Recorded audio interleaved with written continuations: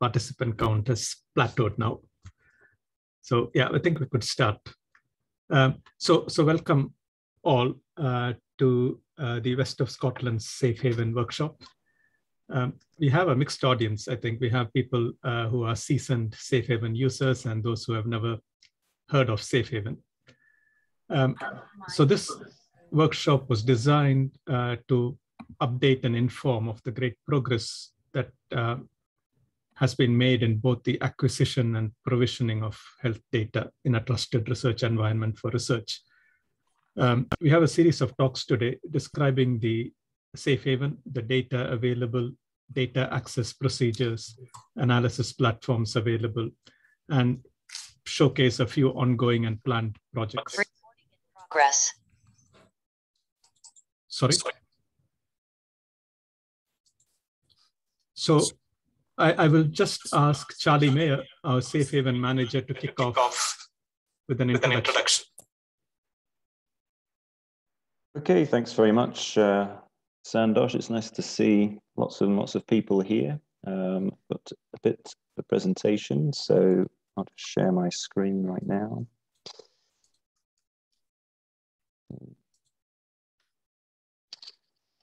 Can you see that okay, Sandosh? Am I live? Yep, perfect. Good.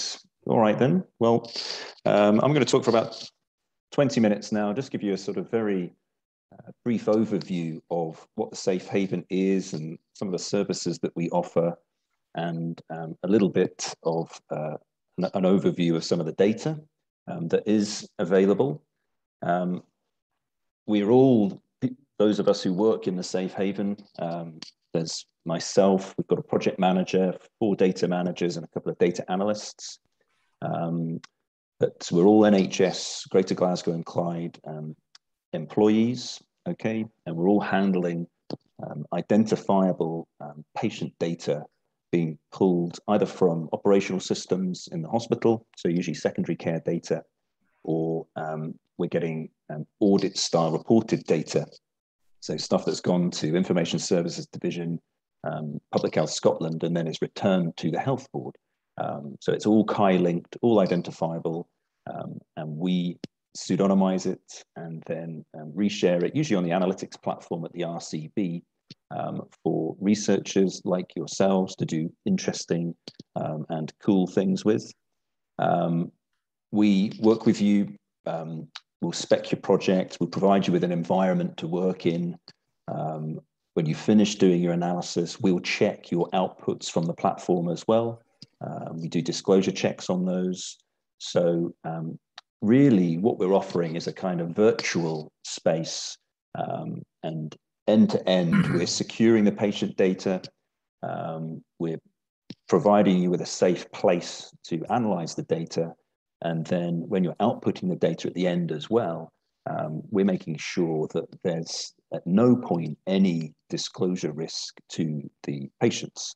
And as you're probably all well aware, there are acute sensitivities around using NHS data, patient data for research purposes, but it is legitimate under GDPR.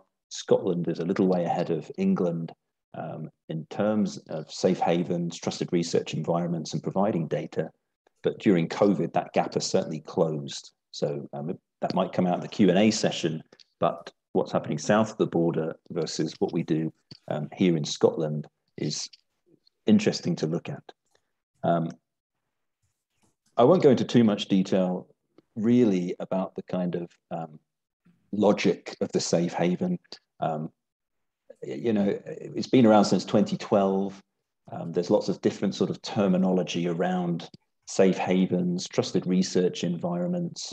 You know, what is it? What makes up a trusted research environment? But for here, I mean, I just think of it as a stack of services and technology. So we've got servers, kit hosting all the data on the NHS side.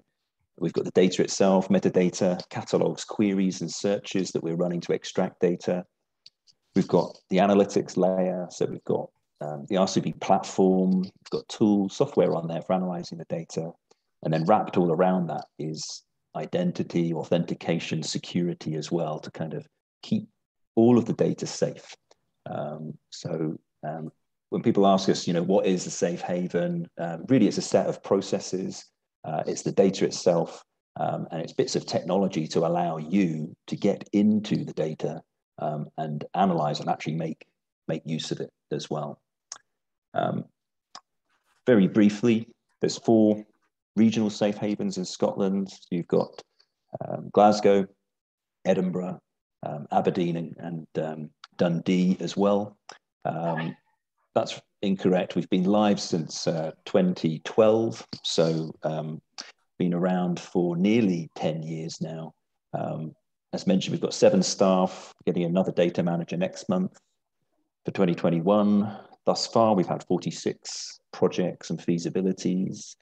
We've got 184 data sets registered to our database. Some are live, some are retired now.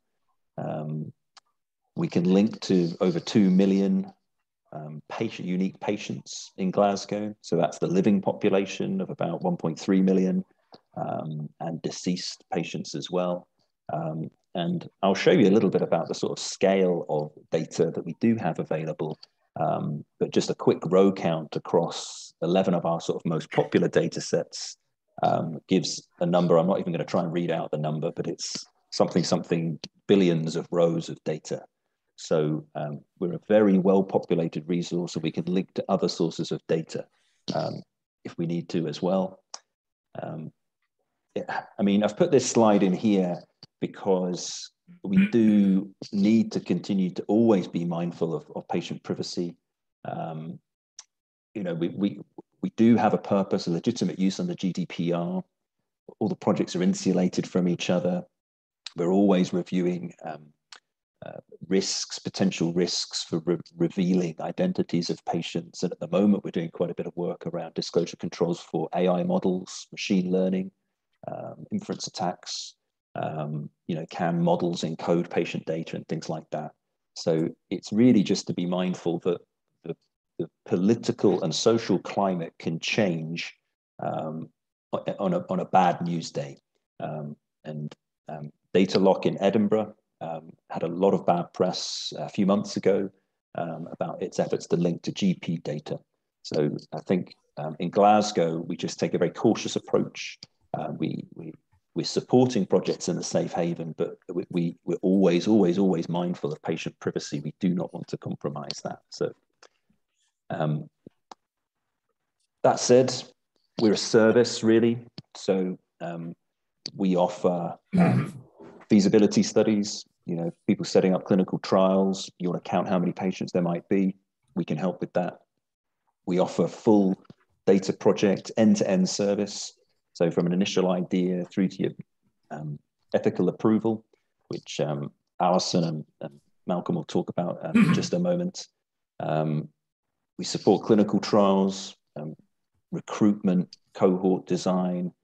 We can import data to our data warehouse. So we can extract esoteric data from back-end systems in the NHS or from other sources and clean it and bring it into our environment.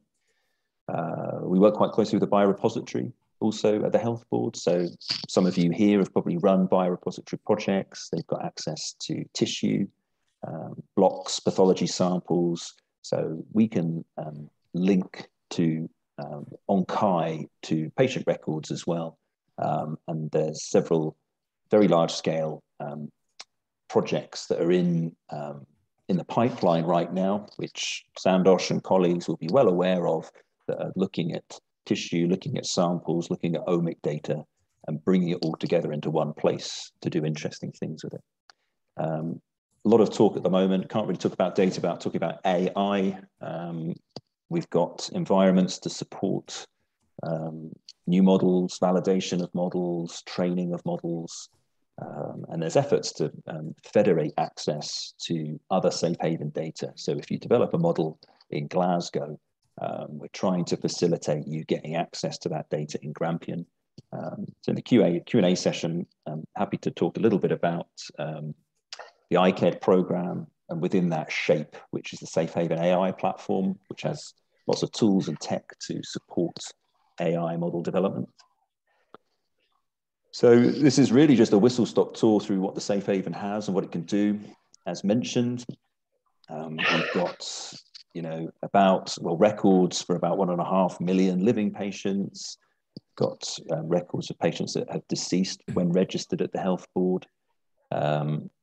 We only link to health board registered patients. So we have some facility to link to other West of Scotland health boards. It's a little bit complicated. Again, we can talk about that in the Q&A session, but we do technically have access to some of the other West of Scotland Health Board data as well. We've got different tiers of data. Tier 1 are general data sets. We've got general permission to link to those. We don't need to ask anybody else. We just need to get a good LPAC ethical approval from our committee, and then you can do a linkage project with those. We have deposited data. So this is data sourced usually from other NHS systems or other projects. And if you want to link to that, we'll put you in contact with usually the data owner, data controller. You can show them your project proposal and they'll either say yay or nay. And we've also got project-specific data that we've brought in just for particular projects, but we've archived and backed up in the Safe Haven as well. There's fewer of those, but basically if you want to bring your own data in and it's Chi-linked, you want us to Chi-seed it, we can bring it in, link it, and it can form part of a Safe Haven project as well.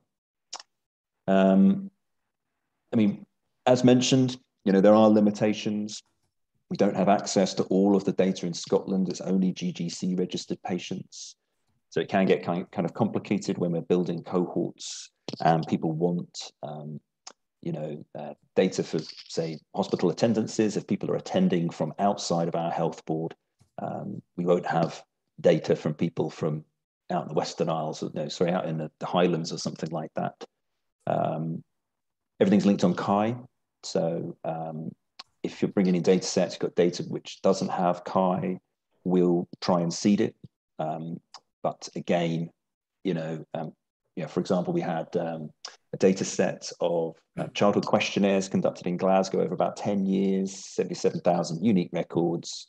By the time we'd actually seeded it, we'd lost about half of the study population just from people moving away and things like that. So it's just something to bear in mind. All the data is pseudonymized, so you don't get to see who the real people are, and you're not allowed to try and guess who they are. All the data is hosted in the Safe Haven analytics environment at the Robertson Centre. So there's rules about how you access it, but times have changed. You can VPN in, you can customize the environment. So it's actually quite a flexible environment to work in. And RCB, shortly, you're going to talk a little bit about what they offer and what you can do in the environment. But I think historically, the environments are a bit limited for the Safe Haven, but we've really, moved on and can provide all sorts of tools that you need for doing good data science. You can only use the data that you have ethical permission for. All right, so I'm sort of stating the obvious here, but we have a process by which you apply to our local privacy committee, and they say yes, that's okay. You can do that linkage, and cohorts, as mentioned before, registered patients to the health board change over time. So if you're doing a study and you want to do a long-term follow-up of your cohort 5 years later, 10 years later, at the moment, you just need to bear in mind there might be some attrition to your cohort. So don't gasp as though I'm suddenly showing identifiable data here. This is a synthetic data set, but this is just an example of the sort of data that you'll get from us. We usually deliver in flat files, CSVs, the Robertson platform. This here is Scottish Mobility Record 01, so these are hospital attendances. And on the left far column, you can probably just make out we replace all of the Chi's with Safe Haven IDs, all right? So this is what data looks like when you get it from us, but it will number in the thousands of rows, hundreds of thousands of rows. For some of these big COVID projects we were doing with, Jill et al., you've got millions of rows of data. And just very briefly, this is an example of how much data we've got for one data set. So these are SMR01 records. You can see the number of records. number of unique patients, and we've got data going back 10, 20 years, and we've got hundreds of thousands of records for people coming in as general acute patients. And this is just one of the data sets. So we've got lots and lots and lots and lots of data that's available. Again, another data set here, labs data. We've got a full view of Sky Store here at the Health Board. So we've got all of the laboratory testing, biochemistry, hematology, radiology requests, COVID testing, that sort of thing. And again, we can kind of profile the data.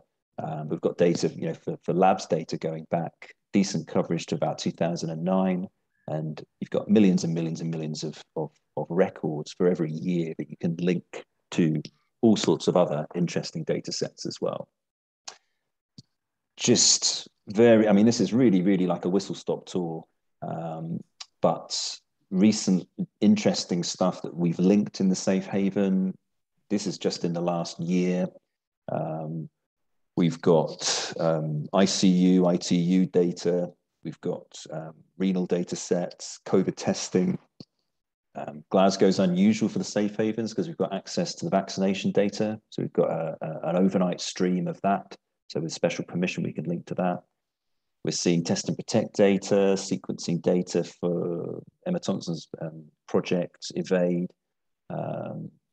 We've recently seen identifiable drug death data, so quite topical.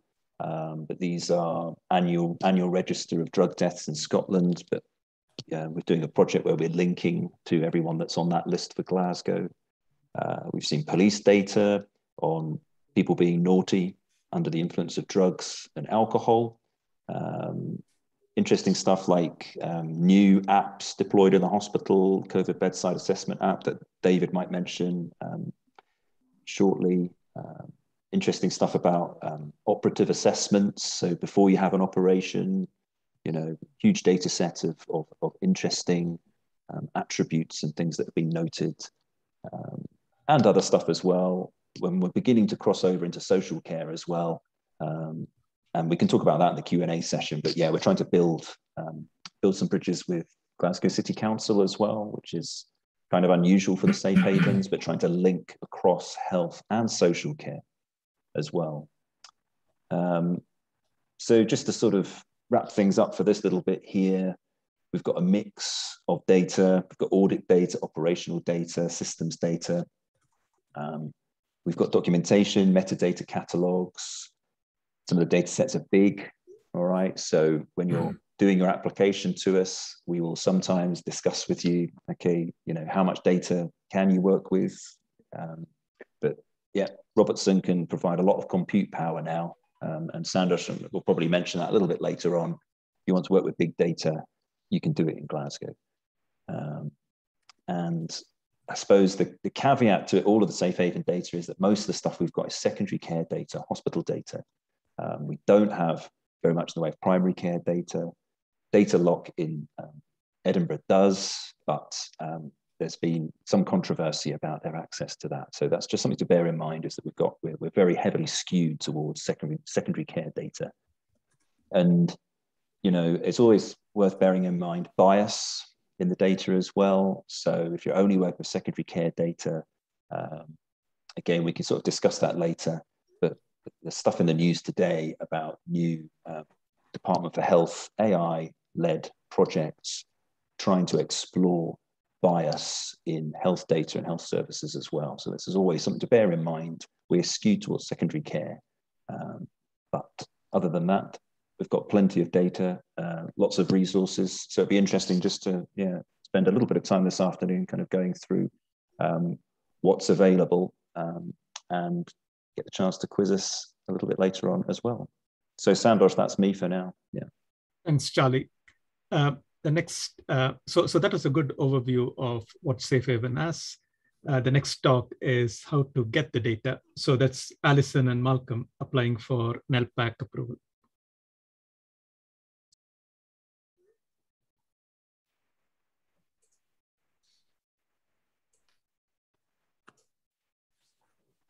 There we go.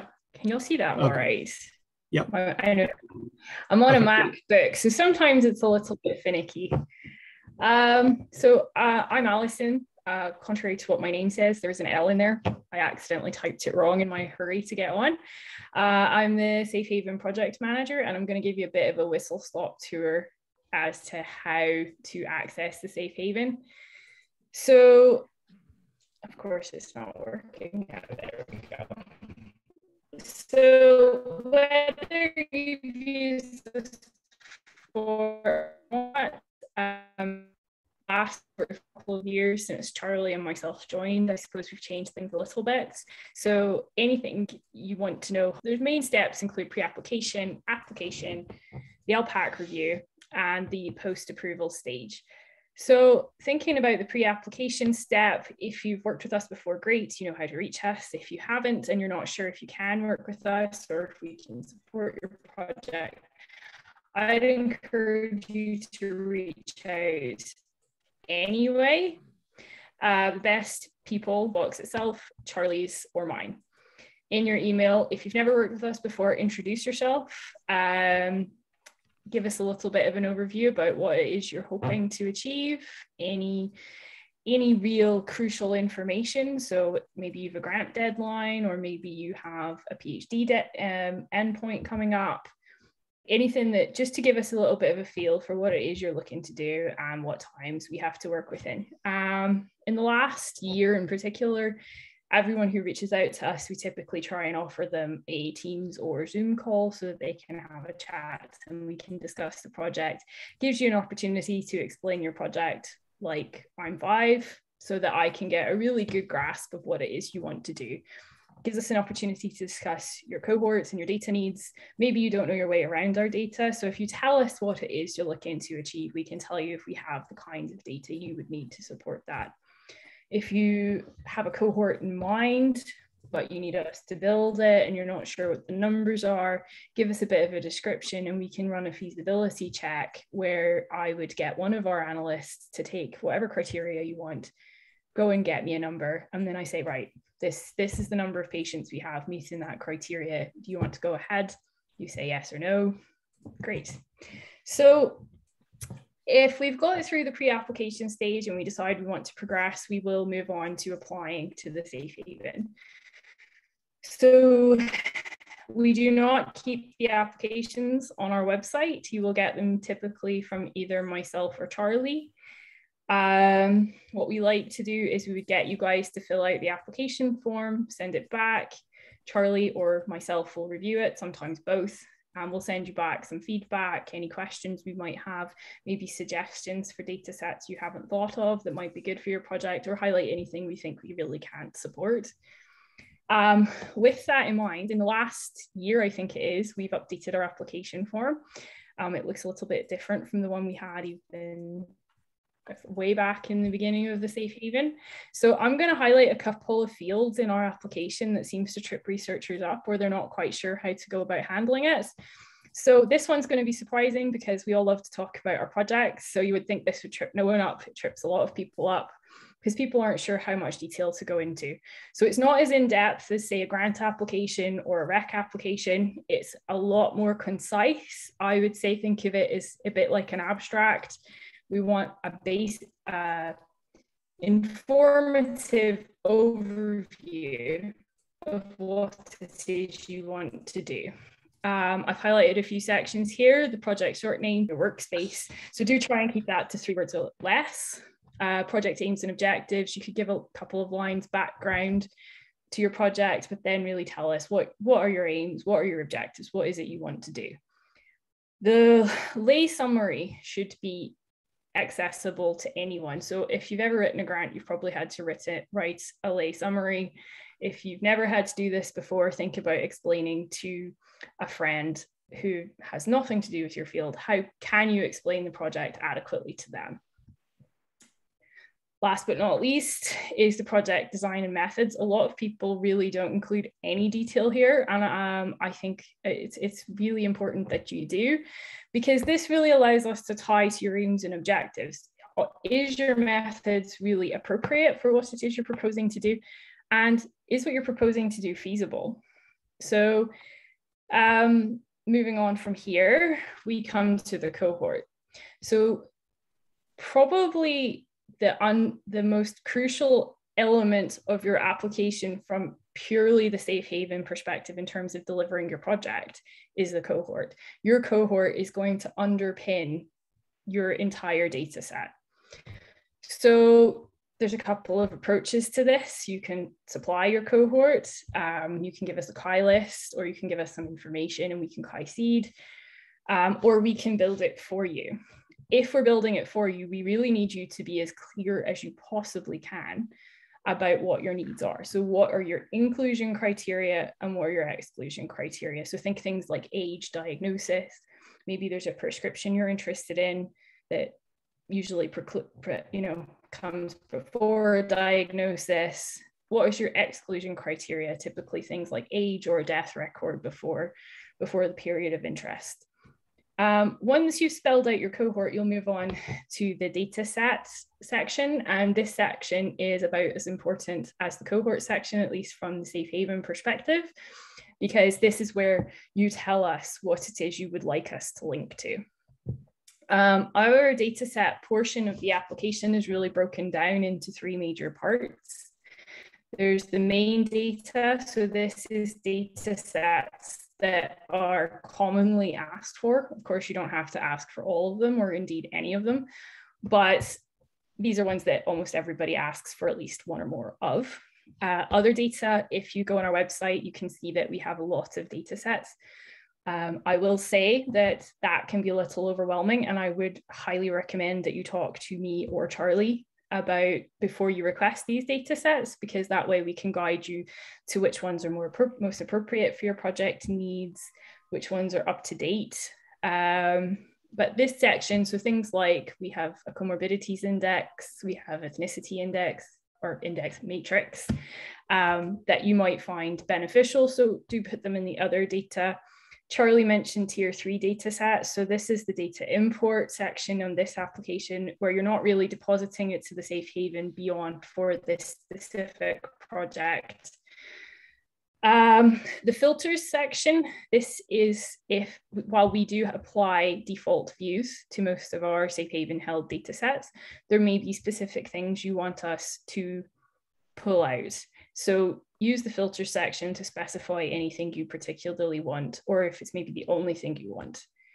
Last but not least is the date ranges. So this is the time period with which you want your data to cover. So some researchers will want a fixed period. So say their cohort was recruited in 2020, they simply want 3 years worth of data for that, from that time period.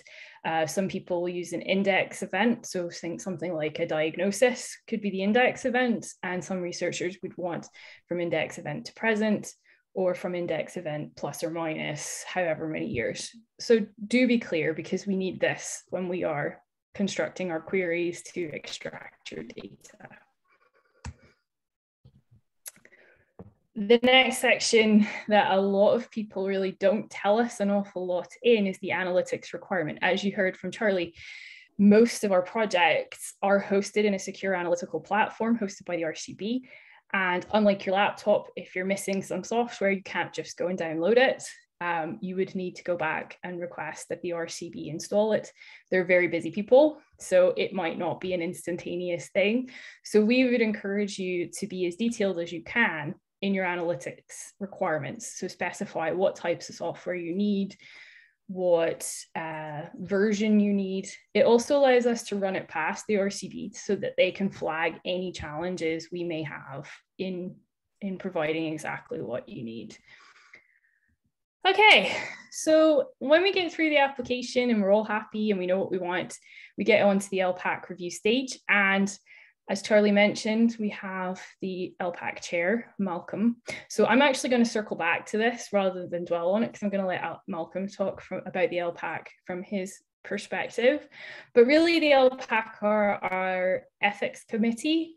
It is their job to scrutinize your application and make sure that it is suitable use of patient data. So assuming all goes well with the LPAC and you get your project approved, what happens post-approval? So increasingly in the last year, we started doing this. So from the beginning of the Safe Haven, we've always drafted a specification document. But what we now do is when we draft the specification document, we'll typically send it to yourself. So this document we craft based on your application and our discussions with you. So we'll include the cohort criteria as we showed you from the application stage, so what's included, excluded. This specification is an example one for a reference data set we currently hold for unscheduled care. So we include things like people are in the NHS GGC area or health board, they are a resident of Glasgow City Council, and things like that. From the data sets component of your application, we will fill in the fields. And then for description, that is the view that we're going to use within the Safe Haven. We'll specify if there's any filters and we'll include the date range. And what we do is we send this sheet to you guys and we'll ask you to say, is this what you're expecting? And if it is, great, we go ahead, we build the list what we need to change. So once we've your specification finalized, as I said, we do the extract. Once the data is extracted, we get a different analyst to quality check it and just make sure there are no mistakes. They will check against both the spec and the application to make sure we're delivering what's been agreed to. And they will also make sure that we have not accidentally tried to supply you with any patient identifiable information. And from there, we will upload it to the workspace. While all that's been going on, I will be starting to talk to the RCB team to set up your workspace. And what I will do is I will email you asking for a concrete list of who needs access. And I'll also be requesting your MRC research, GDPR, and confidentiality certification. And even if you've done 10 projects with us, I'm still going to ask. This allows me to ensure that your certification is up to date and that I do actually have sight of it. So what's our typical timeline? It can be anything from a month to about 3 months from you contact us to delivery. It's very, very much dependent on everybody's availability and on the complexity of the project. So the pre-application stage, we can take up to 2 weeks. This is to allow us time to set up time to chat and discuss the needs of the project, run any feasibility checks. The application stage similarly is around 2 weeks. And this is to allow us for the back and forth and to make sure the application is in an acceptable form. The LPAC review, once I send it to the LPAC, they typically have 1 to 2 weeks to send back a response. Sometimes they will send questions. So usually what I do is I will email you before I submit, or on the day I've submitted, to say, hey, I've sent your LPAC or your application to the LPAC. So keep an eye out from there, because either I'll be sending you an approval document or I'll be sending you a question. Sometimes the LPAC come to me with questions. If I can answer them for you, I will. If I can't, I'll put them to you. Last but not least is the data provision. So that can take 2 to 6 weeks. It really depends on how complex it is. If it's a simple extract, it's probably 2 weeks. If we're super busy, it might be longer. If it's really complicated, if we have a lot of refreshes or data imports, it can take longer. So it's really, really project dependent. With that said, I'm going to hand over to Malcolm, who can give us a little bit more information about the LPAC. Thank you. Good afternoon, everybody. Hopefully, I've had some trouble with the audio from Alison. I don't know if that's because my internet connection is unstable, which I was warned about. So if I suddenly disappear, then that's the reason. But it may be that there's still quite a lot of people, I think, who are unmuted on the screen. So it would be useful if everybody muted if you're not actually speaking. The LPAC operates, as you I'm sure gathered from the fact that we endeavour to meet a 2-week deadline essentially as a virtual committee, and it's made up of active researchers, senior clinicians, informatics specialists, information governance specialists, and most importantly, there's lay representation on the committee. you can see on the screen in front of you what it is, the questions that we endeavour to answer when we are looking at one of your applications. And the vast majority of applications go through very smoothly because of the assistance and help and diligence in completing the form that occurs at the stage prior to LPAC seeing the form.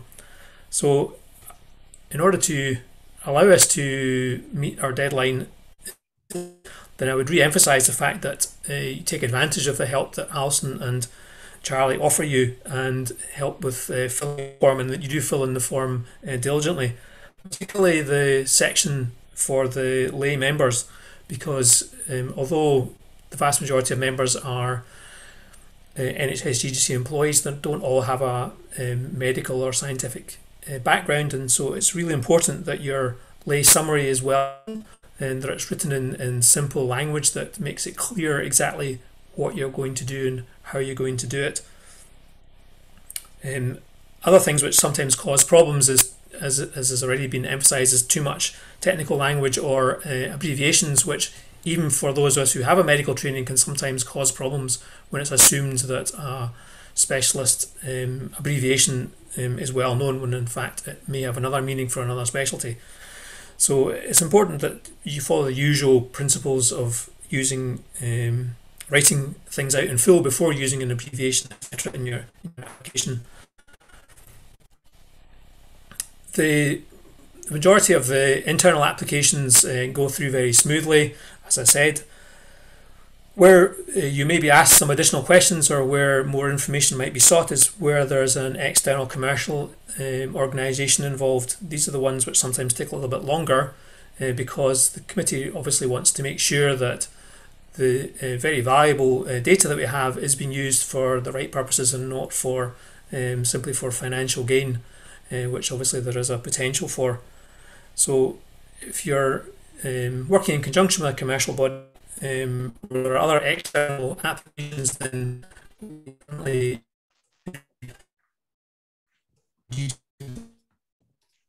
who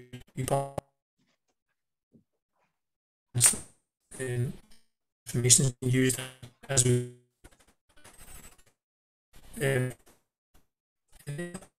is important, which I don't think Alton touched on, is we're invested in what's going to happen to results. What is going to be, you're going to use it. Talking principally about research today, the statement also allows for quality assurance projects, and so it's useful to know what the end use of the results is going to be to help.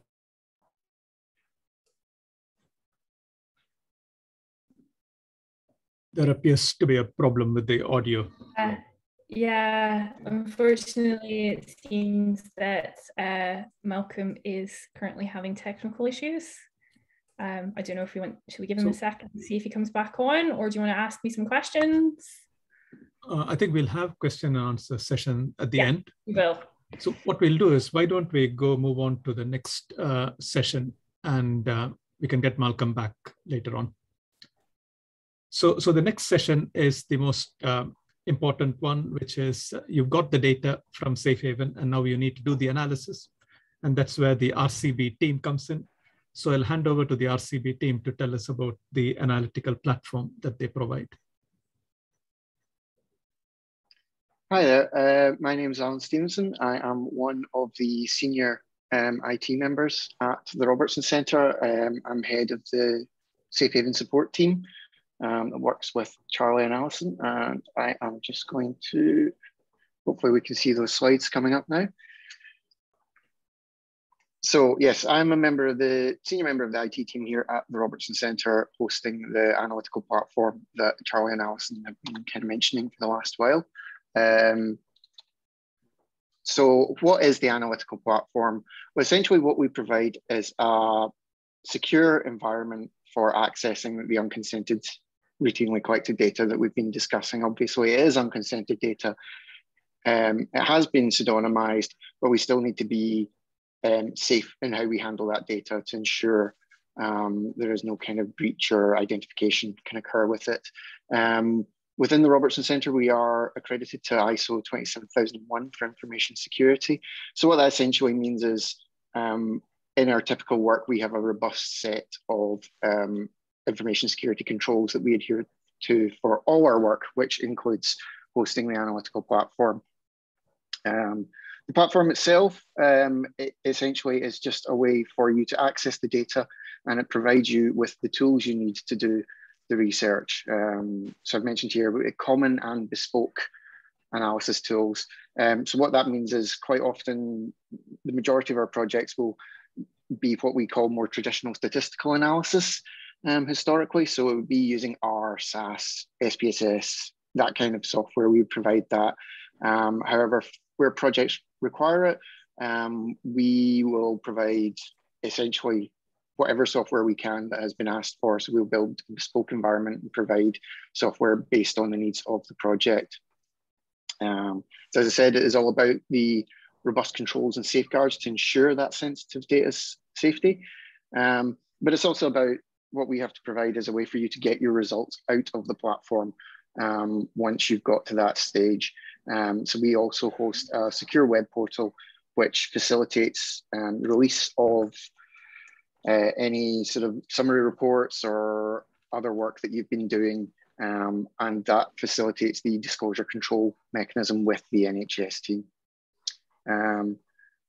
On site on the Boy Door for accessing the data, we do have a safe room, which sadly over the last sort of year or two, coming up on 2 now, has been closed due to COVID restrictions. We'd hope to get that reopened at some point, but obviously next year, as part of the Institute move to the new Claris Pears building, there's been some provision put in that building for new safe rooms. However, what we've found traditionally is that the vast majority of projects are accessed via a secure VPN connection that we provide. So that allows researchers to use their own desktop machines, laptops, etc., to have a secure tunnel into the Safe Haven environment and access the data from the comfort of your own home, essentially. And just as an aside, as part of our work hosting the analytical platform, we also sit on the working group for the Safe Haven, which you can think of the group that's sort of like a management group that handles the kind of strategic directions and things like that for the Safe Haven. So we have a voice on that as well. Just briefly for people that don't know, the Robertson Centre, we are part of the Institute of Health and Wellbeing. We're founded in 1988, originally as part of the Department of Statistics before moving across to our current college. And we are part of the Glasgow Clinical Trials Unit alongside NHS R&D and the Clinical Research Facility. Although we are part of the Clinical Trials Unit and a lot of our work has been in clinical trials, we do have a strong history of working generally on research with both academics and commercial partners. And that kind of put us quite well placed to work on this. We essentially, our business is supporting research one way or another, whether that has been through clinical trials or through enabling the Safe Haven platform, or even we've been known to host teaching for statistics and clinical trials and that kind of thing. So the centre's always had that kind of history of helping with research, and this has kind of been a natural extension of that. Platform usage, obviously Charlie and Alison have covered some of the numbers already. On our platform, we've hosted over 100 of the projects that have been mentioned earlier. Currently, we're looking at about half that number that we would call active projects that are in use, with over 200 user accounts within those 50 projects. So it's a reasonably well-used platform and has been over the years, and that's something we've seen a distinct uptick on over the last few years, with more projects coming through and different kinds of projects. Obviously, I've got a small list here. We have dealt with commercial and academic projects, as we said previously, but we've also been expanding our portfolio in terms of the types of project we support. While currently an awful lot are kind of based using R and things like that, we have done a lot more data science work, big data, machine learning, all of that kind of thing over the last year. That's really started to kind of come into the fray for us. So we've had to kind of expand and adapt to support these new kinds of projects that have come on board. So what do we provide within the platform environment? So we, first and foremost, as I say, the NHS will supply you your files in a sort of flat file CSV format. So we will provide you with read-only access to those. We'll give you a secure space in our file store that will work for you sharing, for you storing your working files, any analysis data sets, code files, etc. They'll all be securely stored and backed up on our file store. Additionally, if your project's got multiple researchers, there'll be a shared working area so that researchers can share code, analysis data sets, outputs within themselves without having to leave the safety of the Safe Haven environment, just to make collaboration that little bit easier. As mentioned, we provide standard analysis tools. Again, our SAS SPSS I've mentioned already. With the shift over the last year, with the kinds of project we're taking on and work we're doing, we're seeing a lot more requests for Python come through. And on top of that, obviously, what we have to do a lot is support adding additional packages to these. You know, no one just uses vanilla R or vanilla Python. So we will work with researchers to ensure that they get access to Tidyverse or TensorFlow or whatever packages you might need to do the work you're looking to do. Help importing external files into the environment. What that essentially means is because it is a secure work area and because of restrictions in place as a result of that, what we've had in some cases is researchers will do some work outside of the platform, just producing some standard R libraries they want to use or some lookup code files, that kind of thing, that they then want to be able to bring into the environment to run on the real data. We'll help get with that as a way for you to get your code into the environment and run it on the real data. And finally, as mentioned, we'll help support you in getting any of your results out of the Safe Haven into your own hands, out with the secure environment. So we help with that whole part of the life cycle of the project. I've just seen the question pop up. Yes, there is Stata on the platform. I couldn't swear as to what version it is, but yes, we have supported Stata in the past. What are the steps? So if you're a new researcher coming in, so as Alison was just talking about, obviously you'll have a process where you're working with Alison, that team, to go through your LPAC submission. While we do sit on the working group, who meet monthly, we also will have monthly meetings with Charlie and Alison routinely to discuss any upcoming projects and the LPAC submissions, that kind of thing. So they will very much have a dialogue with us and keep us up to date on the current goings on and what projects are likely to come up over the next few months.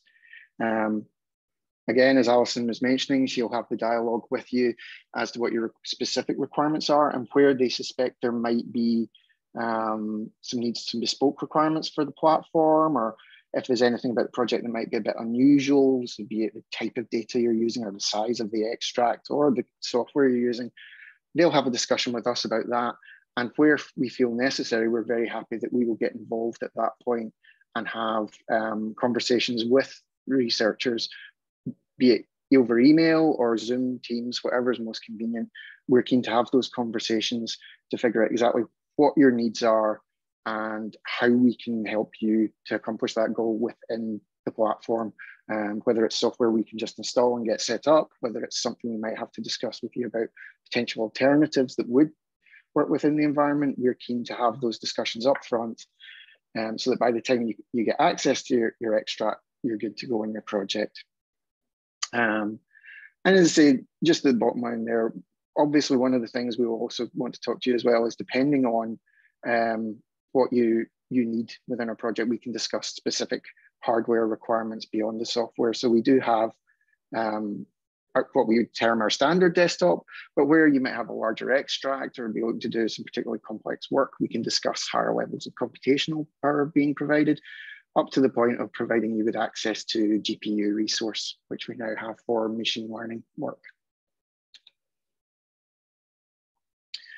So the next step would be that you've talked to Alison and Charlie, you've got your LPAC approved. We'll get formal notification at that point from that team that this project is now to be set up on the platform. That will include all the things Alison mentioned, so software requirements, the researchers involved, all the rest of it. Where at that point we might come in is if we haven't spoken to you previously as researchers, we might get involved at that point so that we can discuss specific package requirements. So if it is an R-based project, obviously you don't want to come in and just load up just standard R and realize you can't progress your work for another 3 days or whatever and panic. No, we'll get in touch with you at that point, say what kind of R packages are you needing. We can get a list, we can make sure those packages are all preloaded into the environment for you. And again, you can hit the ground running. What will then happen is you'll get signed through a standard VPN access form. It's just a disclaimer form. It's nothing too scary, and it just kind of covers the do's and don'ts on the platform, which, to be honest, you'll have likely discussed with the NHS team anyway prior to coming on board to Safe Haven. And once all the paperwork's signed off, the boring bits, then you'll get through your connection details, which will typically, as I mentioned before, will supply you with VPN instructions. You'll be able to install the VPN software, which is supported on Windows and Mac OS. I was asked earlier to make sure I pointed out we do support Apple Macs, not just Windows.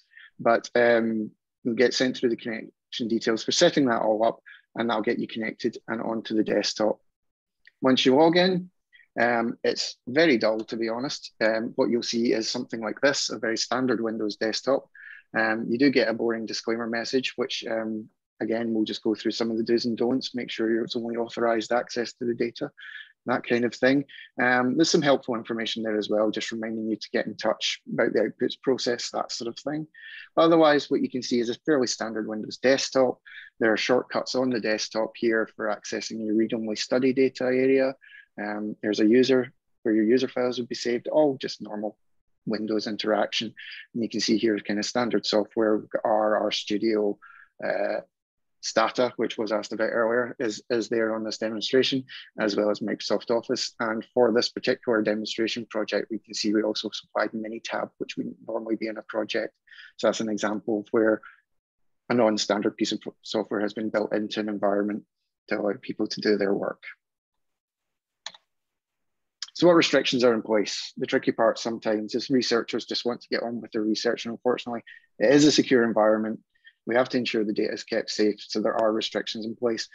So two of the big ones that I personally always run into are the fact that, just as examples, you can't copy and paste from outside the environment. You know, copy and pasting is the most natural thing in the world to do, and unfortunately, we can't let people do it from out within, break that wall between your PC and the environment. Once you're in the environment, you can certainly copy and paste between files as much as you want, but it's just to stop people going into Excel, selecting all the rows and then pasting it onto the local copy on their laptop. You can't do that. Similarly, there is no internet access. So I've spoken a lot about packages. You won't be able to install them on your own due to the lack of internet access. They have to be requested through the support team. But what the big message here is, we at the end of the day are about supporting the research and helping you to achieve your project, as trite as that may sound. So while these restrictions are in place, we'll always try and work with researchers to make sure they can do their work around the restrictions. So the examples I would give here are the, I mentioned previously about some researchers will work externally, produce some code files, lookups, etc. Then we'll work with you to bring it into the environment. And that saves the copy and paste issue that I mentioned. Or alternatively, in terms of packages, again, we'll often try and work as much upfront as we can with the research team to ensure that everything's installed before you come in. But real life and research are what they are. You'll never have everything you need. All you have to do is you email the support team, and we'll get your request for a package, and that is something that will very typically be done within a few hours, just to update your R install or Python or whatever it is, with whatever new requirements you've got. Similarly, if there's an actual new piece of software that you suddenly require you need, you just have to get in touch. We would be able to pick up the discussion from there as to whether it's something we could easily provide, if there was any licensing concerns. Again, it's very rare because when you come to specific software packages, we would usually have had that conversation up front, but it is not a done deal once you log into the environment. We're perfectly willing to have the conversation once your project's underway, if updates are required. Getting results, again, I've touched on this before. So we do provide a secure web portal. Charlie and Alison have obviously mentioned disclosure control. Essentially, it's a very simple process. What you have to do is you get in touch with the support address, again, that would be provided to you. We would make those files available on the secure portal. It'll go to the NHS team first, and you'll get a confirmation email just so that you know that the process is underway. And the NHS team will be able to do their disclosure control just to make sure there's no danger of any individuals being identified from the results that you're bringing out, which is typically very rare because usually it will be some sort of summary tables and things like that that are being produced. So they will do their disclosure control. They will then update, approve or reject the outputs based on that. You'll get an email notification with that. If files have been rejected, there should be a comment just giving you a rough idea of why. We can then certainly help facilitate the conversation with Alison and the team about how we get the files updated to ensure that you can then get them out again and everyone's happy. If they're accepted, then that's great. You just log in, download the files, and that's you. So that's roughly coming on board what you can expect from the Safe Haven as it is now. Over the next 12 months, we are looking to continue to expand. As I say, over the last year, we've seen some really different kinds of projects coming in. There's been some interesting challenges, shall we say, but we've risen to those, we've supported them, and we've been very fortunate to receive some additional funding for hardware from the college and the NHS, which have increased our storage capacity for larger extracts, our computation ability for using those larger extracts, and even down to purchase of GPU hardware to support the machine learning project. So we're seeing that expansion in the kinds of projects and the hardware support we need to coming in even over the last year, and we certainly see that continuing.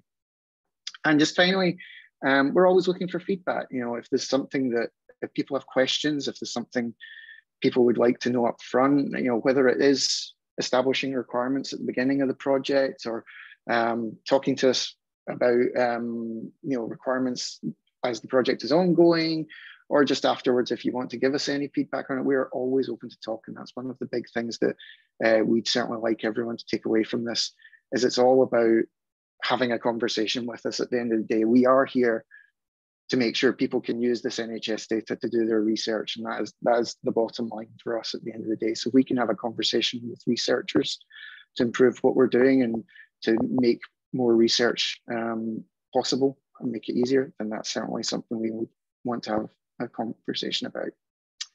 That's it. Thank you very much. Thank you, Alan. Just to remind the audience that we will have a Q&A session at the end, and all the slides will be circulated once we get permission from the speakers, and there will also be a link to the recording. The next speaker is Professor David Lowe. He is a consultant emergency physician and has leadership roles within NHS innovation and digital health. And he's going to speak on disease cohorts and using routine data for recruitment. David. Perfect. Thank you very much, Santosh. Let's pull up slides and make sure everybody can see them. Can everybody see those slides okay? Yes. Perfect. Okay, so thank you very much for inviting me to speak today. So what I'm going to do is, I suppose, run through a little bit of how we currently use the West of Scotland Safe Haven, as well as sometimes with reference to Idris, the National Safe Haven, for delivery of projects both within the West of Scotland Innovation Hub, work with the University of Glasgow and academic partners, as well as industry partners. So I'm going to go through some general principles and thoughts, and then some specifics around about projects that really show the scale, hopefully, of the opportunities, both in terms of traditional research, and as Alan's already said, using traditional statistical approaches, as well as perhaps some of the more challenging work we're doing often with industry partners as we start to think about deployable AI decision support into the NHS, which is certainly challenges all about both infrastructure, governance, and general technical capability. So I'm a clinician, I'm an emergency physician. I'm going to be going in to do a back shift in the Queen Elizabeth, is clearly being challenged at the moment. As is the whole of the NHS and indeed worldwide due to pandemic and other issues around about comorbidity and frailty. We do, however, generate a huge amount of data, and there's a huge opportunity to therefore leverage that data to improve the quality of care that we deliver to both patients and think about how we can improve general systems and clinical pathways. The data is in the walls quite literally, because it's actually being able to extract that in a manner that allows us to be able to provide insight into the care pathways that are being delivered. And a theme to what I'm going to describe today is, as Alison's already said, engaging clinicians, informaticians around about how the data is generated, because there's some inherent biases within that that's worthwhile playing out as you think about how you're going to use NHS generated, routinely collected data within your research projects or studies. I think it's already been highlighted that there's a huge opportunity here. It's 1.3 million patients. If you go out to the wider West of Scotland network, that's about 2.2. It's all routinely collected data within secondary care, with some caveats around about how we do that. I think challenging now, the OECD has said actually Scottish data fluidity and access is amongst the 5th worst within their federation worldwide. And that really is challenging us from I suppose a government level, which is one of my roles within Scottish Health Innovation, within Scottish Government, but how we improve that. And the safe havens are critical to that process, and equally challenging both as particularly academics, but also clinicians, about how we use that data better, how we generate it, and how we structure it in a way that can be leveraged for both research and delivery of care. Cohorts, I think, are important. We work very hard within the Safe Haven, and Charlie and I and Alison have spent some time developing some cohorts that are available to researchers and academics to actually use immediately, almost off the shelf. And I think that's an initial opportunity really to start to look at those data sets and be able to say, does that answer the question already, which both reduces costs, potentially some of the hassle and challenges around defining a cohort, but also allows you to compare against other researchers doing work similar into that field. So things like prediction of mortality, readmission, length of stay, and those kind of operational predictions that allow you to benchmark the products of what you've done against other people who have already used that established data set. So the ones I'm specifically involved in, that Charlie will be able to describe others that are available, are around about COPD, so chronic obstructive pulmonary disease, and linking both to routinely collected data, but then how we've systematically worked at augmenting that, both by using patient-reported outcomes and increasing physiology to do that. And while that still sits within a project dynamic, it's about how do you, if you want to kind of use that data, approach the clinicians and the researchers using that data to potentially think about other opportunities to innovate. And that's similar to heart failure. We did a piece of work in the last year during COVID and have collected 1,000 people's structured clinical data, PRO data, biomarker data in terms of traditional biochemistry work, but also imaging. So we've collected their echoes, both using a portable Unify Philips device and a GE device, and that's available linked to ECG and ultimately outcome and diagnosis, to be able to think about how you can use that data. And I'm going to go through how we've started to use that data to predict and case find those individuals in the population. Charlie's worked really hard around about Glasgow City and getting Glasgow City operational data as well to start to link. And we started to think about pollution data as well to be able to do that, to think about outcomes within the social care spectrum, and especially for those that are going to be putting in grant application, otherwise be able to demonstrate that linkage to outcomes beyond what's happening in the NHS, especially as we move to a kind of national care service as opposed to national health service. That's going to be increasingly important. And osteoporosis is another area we built a cohort around about to predict not only those that are likely at risk of developing osteoporosis, but equally thinking about how we can link that to those kind of sentinel conditions to compare against traditional multiple regression models, such as FRAX, to identify those at risk and really start to think about how we can augment that current process and drive it into clinical practice. And there's a number of COVID sets that we've built together during this time that Kevin's going to talk about later around about Asterix, but linking both sequencing data that's been generated by the university, vaccination data, and with additive value around about ethnicity, because we've started to collect that in a really systematic way through vaccination process, because of some of the considerations around about COVID risk. As well as moving into thinking about when people come back into the hospital, their tests based on point of care testing and their lab data, etc. So there's an opportunity there again with these established cohorts to think about how you could access them to start to generate a hypothesis, to be able to demonstrate some work in progress when you're looking for further grant funding that reduces, I suppose, the friction around about that initial piece of work. Tier 3 data sets, I think Charlie's already touched on that, is important within this consideration. Certainly, most of the work that I do and our teams do is adding additional Tier 3 data sets into Safe Haven for further and future linkage. SERPA is the one from the dialysis team that's really important, both to understand, and I think I'm going to pick up that theme a number of times around about if you're going to use data sets that you're not familiar with, there's some considerations around it, but that the ITU zigzag data is another good example of understanding the completeness of that data. And the hobby horse of both myself and Malcolm as ED clinicians is understanding physiology generated from ED track care data. So understanding that, for instance, all the critically unwell patients that get standby into resus actually do not have physiological data recorded for them. So therefore, that's missing data, and any inferences you make based upon the lack of that data is intrinsically faulty. And that we've seen that through 4C and other projects that have taken routinely collected data, but not understanding the genesis of how it is being created. And additionally, we've done that with heart failure and COPD, as we've described, and I'm sure Charlie will be able to provide other examples of Tier 3 data that if you wish to use it, there's a question to be answered, then working in collaboration with an established group is clearly additive and can be an advantage.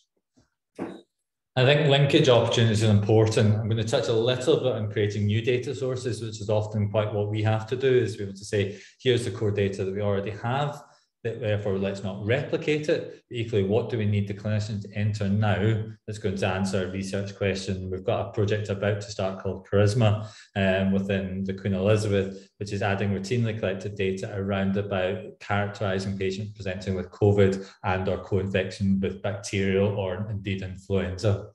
There's MRC Climb, which Emma Thompson has very kindly facilitated for projects that there's a good justification for sequencing data within COVID. And I think there's always that kind of break glass moment of thinking about when you actually want to use a national data set. Do you do your initial piece of work within the west of Scotland and then look to generalise and validate within the rest of the UK, either using SAIL in Wales or IDRIS, as well as thinking about other linkage opportunities with NSS, for instance, with SPIRE and primary care data, and working pretty hard to be able to pool both the secondary care data that works well within secondary care and combine that with SPIRE, because that's very much a missing area at the moment to look for those opportunities. And data completeness, there's some known issues that once you put in a request, and they'll often be highlighted.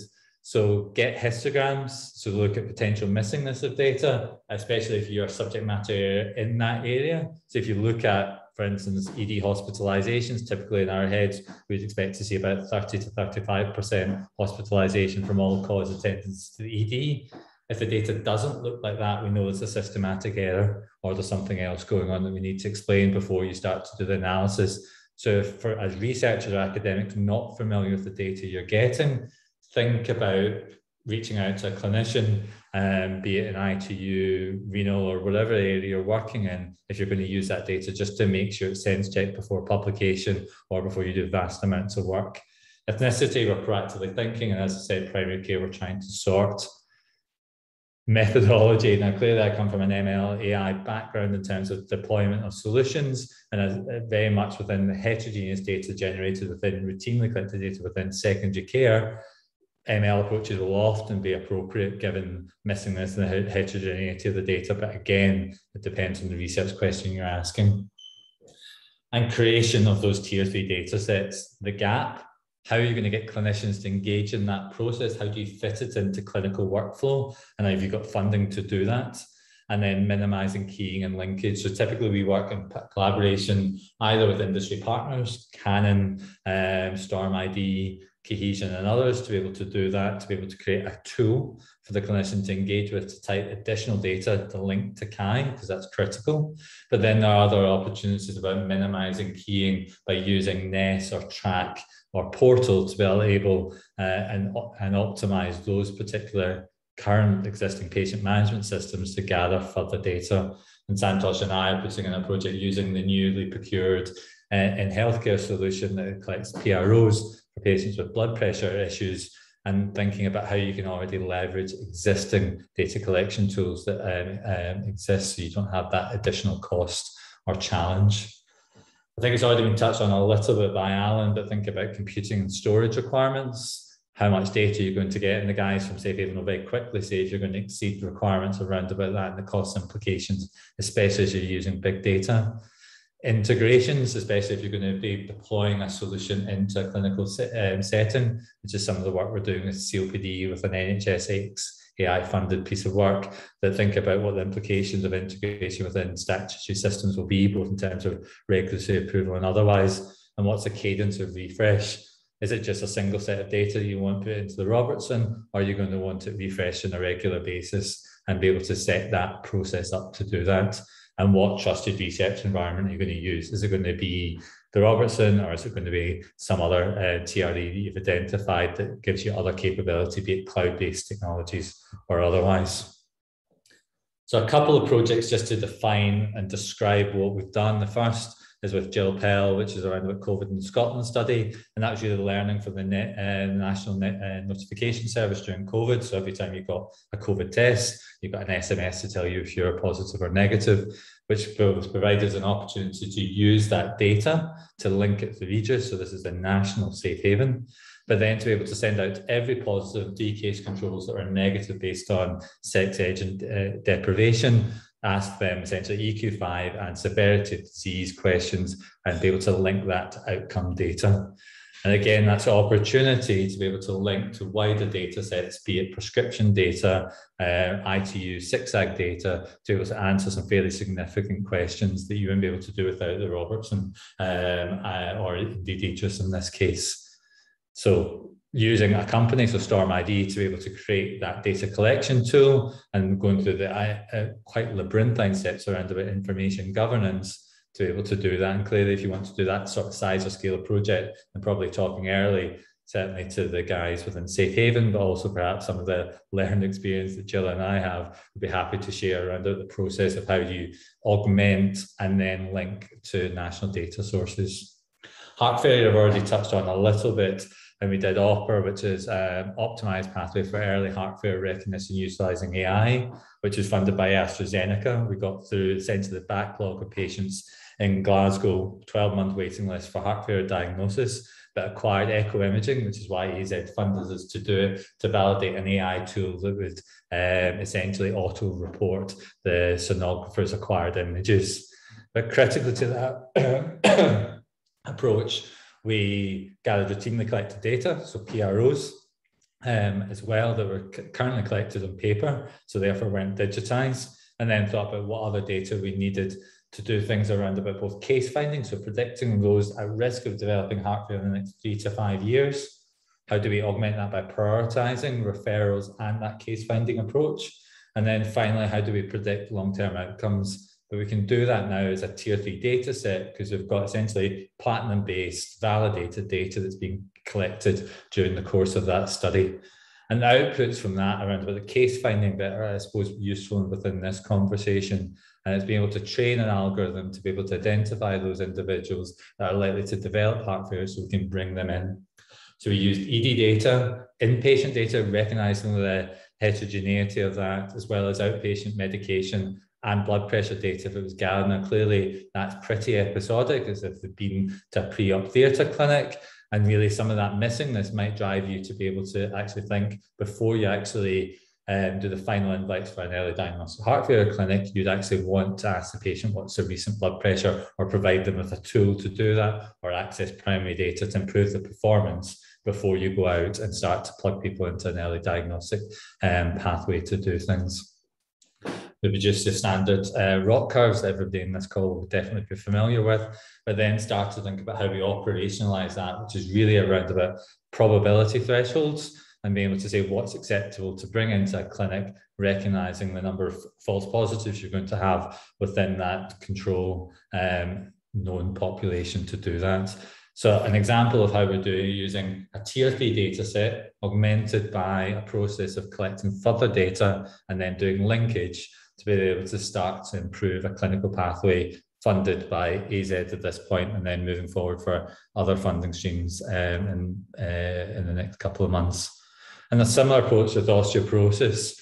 How do we train using routinely collected data to identify those that have got a risk of osteoporosis. And I'm just going to introduce that idea of imaging biomarkers. So not just using routinely collected data, which is the S1 model, but how can you use routinely collected CTs in this case, an industry produced algorithm that identifies vertebral fracture, which is the sentinel feature of osteoporosis, and combine those two together to uplift performance. And again, using the expertise of Safe Haven to do that, being able to gather both clinical data and imaging data together, anonymize it, link it, provide it to two different companies to produce an outcome.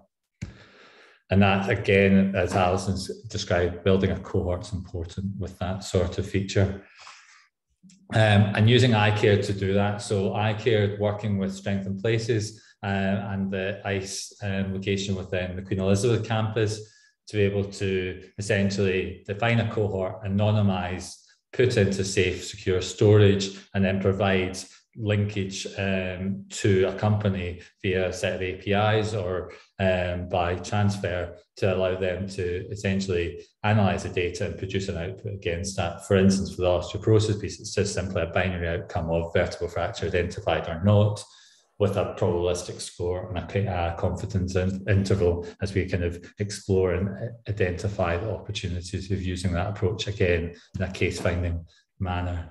And we've done that with chest X-ray as well. So working again through the iCare piece of work with Bearing, which is an industry partner based down in London, is to be able to train an algorithm that we've just published in Nature around about COVID, but equally around about labelling chest X-rays with a degree of accuracy that gives confidence to both the board, clinicians and end users that actually we can identify normal in such a way that we can strip them out of the clinical care pathway, do not need to be reported, and provide decision support. And that's an ongoing piece of work as we seek to integrate AI into the pathway, into clinical care pathways. And critically for Safe Haven's purposes, they've allowed us to identify those cohorts to be able to pull down 2.1 million chest X-rays, to be able to do that and link to outcomes, and using natural language processing to be able to label the chest X-rays based upon the radiologist's historical routine reports. So not without complexity, as you can imagine. So I think my advice would be contact Safe Havens, ask for previous examples. Alison knows that I'm quite happy for any of the previous LPACs that we've submitted that don't have commercial confidence to be shared. Get informatics expertise to understand the data and where it's come from, its genesis, and clinical expertise as well often is useful if it's an area you're not familiar with, and certainly if it's a data set you've not used before and not had those discussions. And data dictionaries, especially if you're going to try and merge and work and do generalization work across multiple different sites, including the west of Scotland.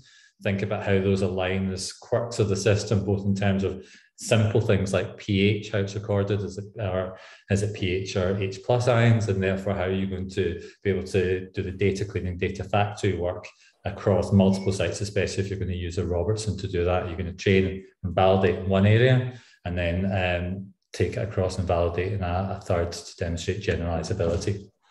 So I'll stop there, and that's a very quick run through, I suppose, a clinician academics experience, and I've unfortunately got to go to work. So if anybody's got any questions, I'd be delighted to take them. Thank you for the opportunity. Thanks, David. We are planning to have questions in the end, but if there's anybody who has got any burning questions for David, I'm happy for you to ask now.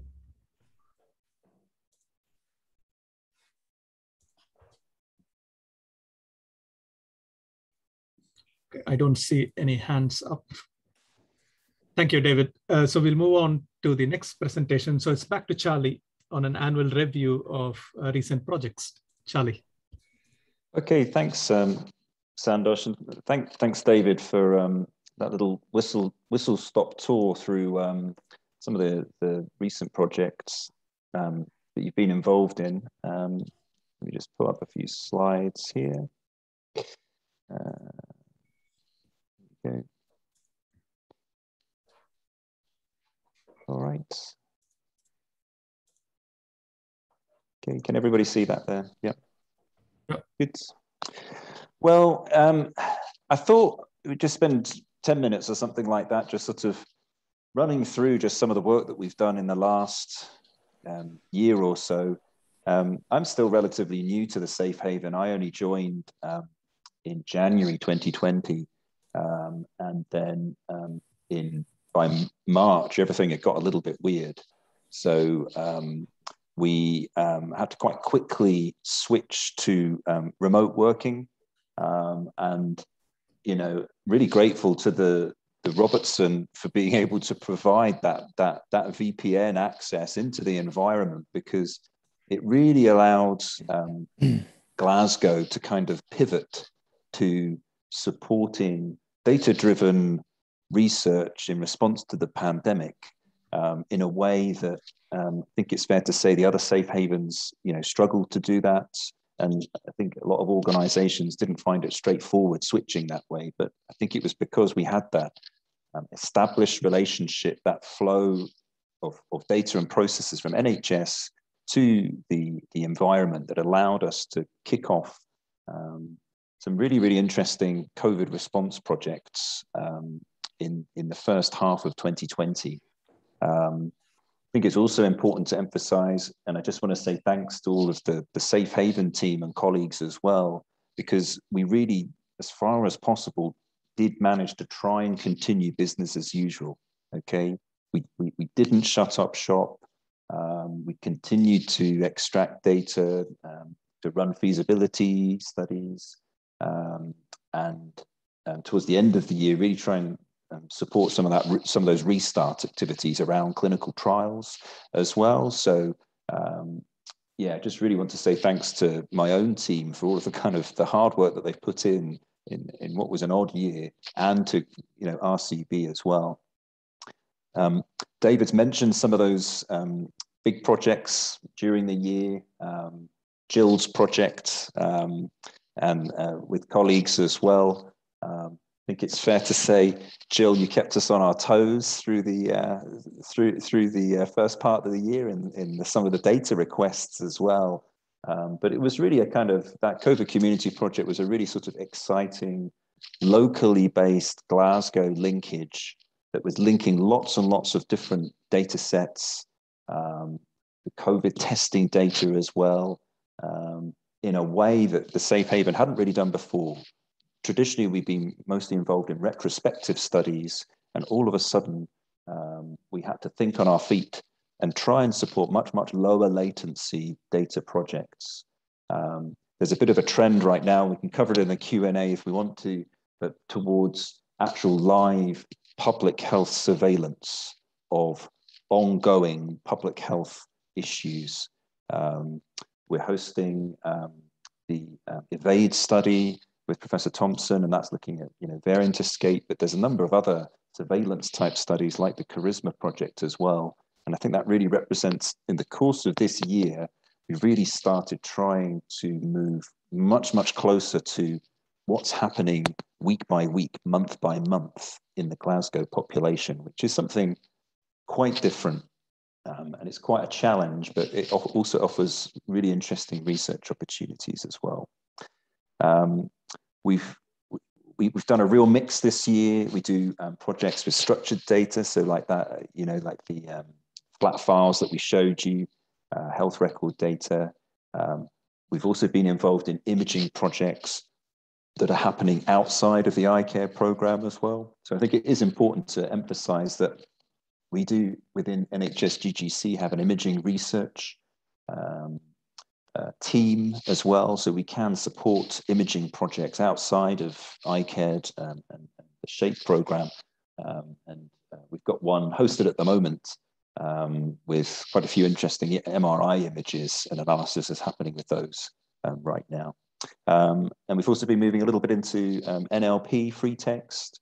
A lot of records have free text, but there's a couple of interesting projects that are actually focused almost exclusively on text written by clinicians, assessments of patients and that sort of thing. And again, that's something a little bit different that Safe Haven hasn't really been working with before. So we're always open to new ideas. There's projects now that involving video as well. So it's a changing area. So if there's any data out there, we will consider linking to it. And I think over the next few years, the big stuff is really going to be omic sequencing data, linking that to some of the traditional clinical data as well. So just during the course of the year, I really won't go into too much detail with these, but if people want to find out about them, they can contact us. We can put you in contact with the research teams as well. Like I say, getting and linking to COVID test data for the Glasgow population was one of the big challenges early on in the pandemic. We had local testing that was happening that we could see in Sky Store. And then as the pandemic progressed, we then received in Glasgow a feed of all of the Lighthouse data and the national testing as well. So that really drove a number of projects. Kevin will speak about Asterix, community COVID. We had a whole set of COVID-related projects, some very, very small, just looking at a few, very small populations, some looking across the whole of the Glasgow population as well. So I think that's something that I put into the chat. I really want to emphasize the Safe Haven can host big projects, but also we want to support small, innovative projects as well, innovative data linkages.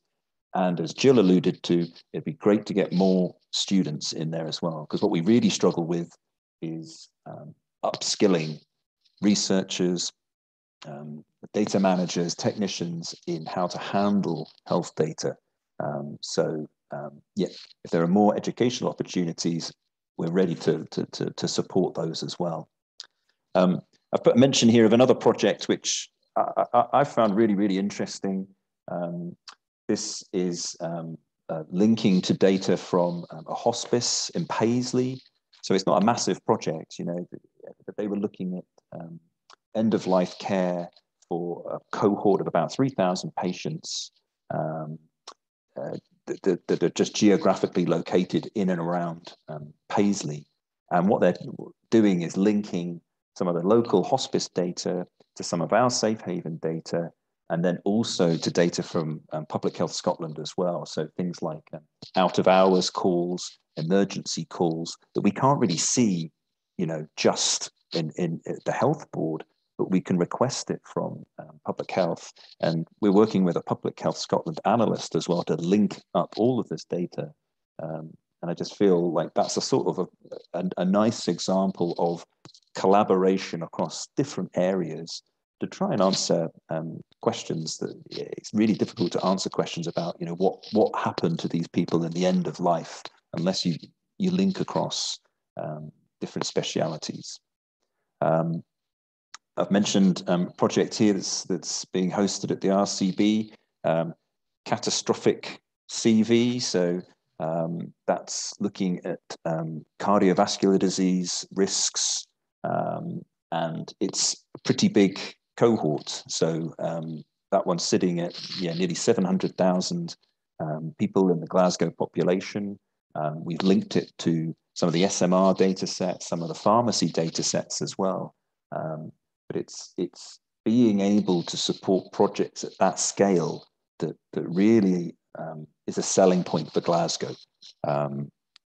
As David said, some projects are looking to kind of like link out, they want to look at the whole Scottish population. They want to maybe look at applying it to the whole UK population. But I personally feel like Glasgow is a great place to test ideas, test algorithms, do data research that you might want to apply further out and further afield as well. So cohorts like catastrophic CV, big cohorts, lots of data, and you can really, really get stuck into stuff like that. Another project that's using the unscheduled care data set that David mentioned was with an organization called Health Navigators. Again, interesting applications of data to try and solve clinical problems. So this project was looking at predictive models for what happens when somebody comes to A&E. Do they come back again? Can we predict when people are going to come back? Are there patterns in that kind of healthcare usage? And as we're moving into, flu season right now, we're seeing increasing demands at the hospital. I really, really think that using data, safe haven data, health data to think about these sorts of problems is, it is an imperative, really. David also alluded to another data set that we've been working on. So this is looking at osteoporosis, and we ran an SBRI in collaboration with colleagues in the innovation team here at the Health Board. So R&I have an innovation team. They work with industry, they work with clinicians, and they're really looking at kind of novel applications, looking at improving clinical pathways, perhaps using devices or new technology to improve care as well. So this was an interesting project. 3 industry partners looking at streamlining the work, the fracture liaison service here in Glasgow. So we've got this real mix here of academic projects, clinical projects, industry projects as well. So we're able to support all sorts of stuff here in the Safe Haven. And just put at the end there another project, steatosite. Safe Haven team put a bit of work into it in 2020. I think it's fair to say it was a project that was trying to link data from different safe havens and build a merged data set looking at fatty liver disease. And it had become a little bit stuck, but I think certainly in Glasgow, we tried our best to kind of help reinitiate that project, get it moving. And steatosite has really, proved to be a great success. They've actually managed to get data from different parts of Scotland and bring it together into a merged data set that will form a great resource for a particular disease. And this is something that we're seeing for a number of different project ideas. Themed data sets around particular conditions. So certainly if you're out there and you're sitting in the institute and you're thinking, gosh, it'd be great to have, a big data set around this theme. We're certainly open to ideas around data linkages and hosting data sets around particular themes, a little bit like steatosite. And again, there are big projects in the pipeline. David mentioned Strengthened Places. There is money and resource being put into Glasgow that's going to be using the expertise at the RCB and the university to really deliver interesting thematic data sets. And just at the ends here, I realize most of the audience here is probably academic or NHS, but we've also been doing a little bit of work with commercial partners as well and industry partners. We deployed an instance of a tool that's called Trinetics. Trinetics are a big data company that specialize in supporting recruitment for clinical trials. So we're hosting a blob of about 1 million patient records in a way secure, anonymized, that allows us to generate aggregate data on conditions, on tests that people have had. So that's a way of supporting data-driven clinical trial planning and recruitment. It relates to CTU function, and it relates to national discussions at the moment around how do we use data better to support what's quite a big area in Glasgow and Scotland, which is clinical trials. Safe Haven has done a lot of work as part of the iCare programme. We are the ones that build the cohorts, and we are the ones that supply all of the structured data for ingestion onto the platform. So we have to work very, very closely with the iCare programme. They do the imaging bit, but we've done all of the structured health record data delivery. We've done validation of the anonymization of imaging data, and we're the ones who are writing all of the SOPs and doing all of the validation for the pseudonymization technology as well. So that's in partnership with Grampian as well. So personally, I think it's important to sort of build relationships with other universities other safe havens as well. And that's definitely something in the plan for this next 12 months is more around federation, data discovery across all of Scotland, all of the locations that are providing data research support. Also been working very closely as part of iCare with Canon Medical Systems. They are building the Safe Haven AI platform. So it's part of iCare, interesting technology, not without its problems and challenges in terms of development, but it is something that's on the horizon as a tool for sort of supporting AI. But it's just another place where you can do data work, data research, but the RCB has got all of the tools, lots of the compute. It's got some shiny GPUs as well. So you can do an awful lot of work with data that we can provide and they can host there as well. So that's definitely, think broadly. We've got different environments that we can support work. We've also, just finally here, we've done projects with big data company down south, Sensine Health. And it's interesting working with commercial companies, doing the LPAC approvals for those. As Malcolm said, the approval process, they certainly come under a lot more scrutiny, but it's been just interesting working with data scientists and commercial companies. And these projects have all been hosted securely at the RCB as well. So all of the kit, all of the compute, all of the environment they're providing has satisfied the needs of some pretty big, companies and big teams of data scientists as well. So again, I think that's a testament to the service that the Robertson can provide as well. And as David has mentioned, one last company, the health board is working quite a bit with is Storm ID.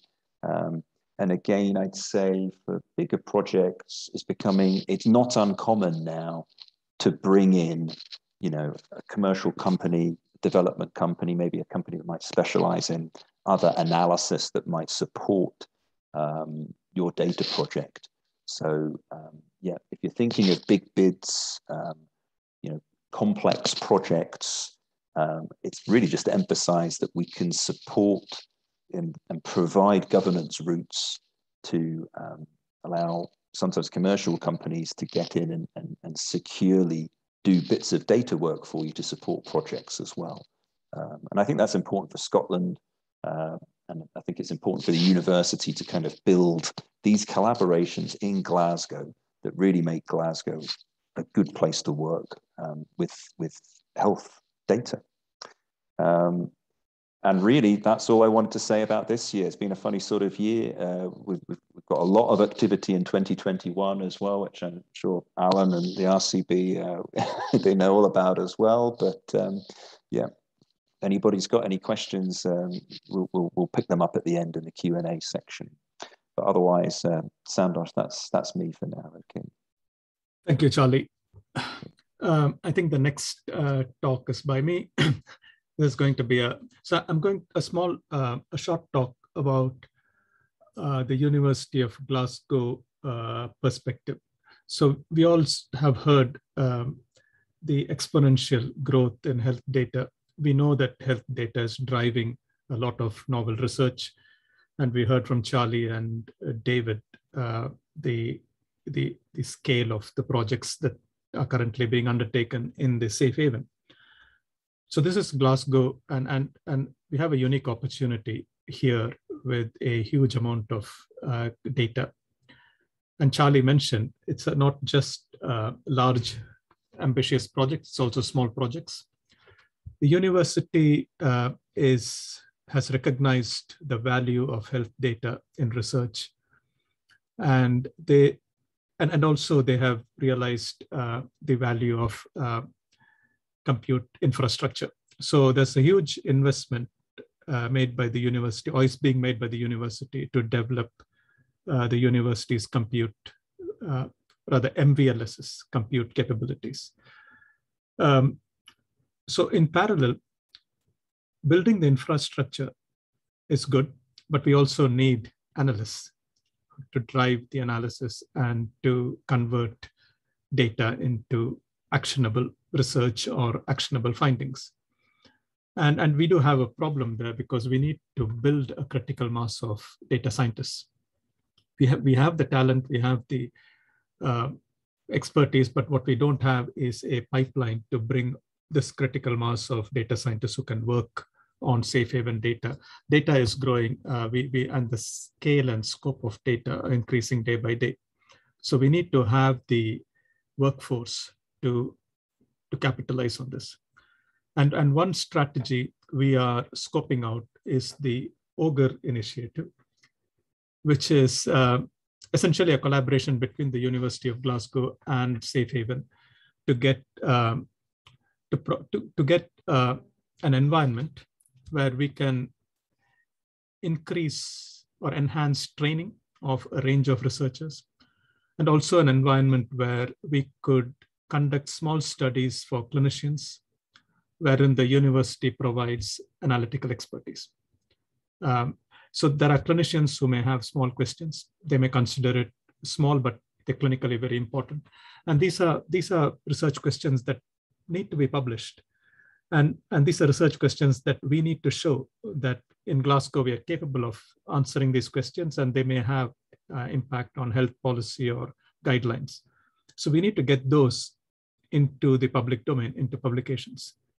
And the bottleneck there is analysts, analytical, not the hardware, but human resources.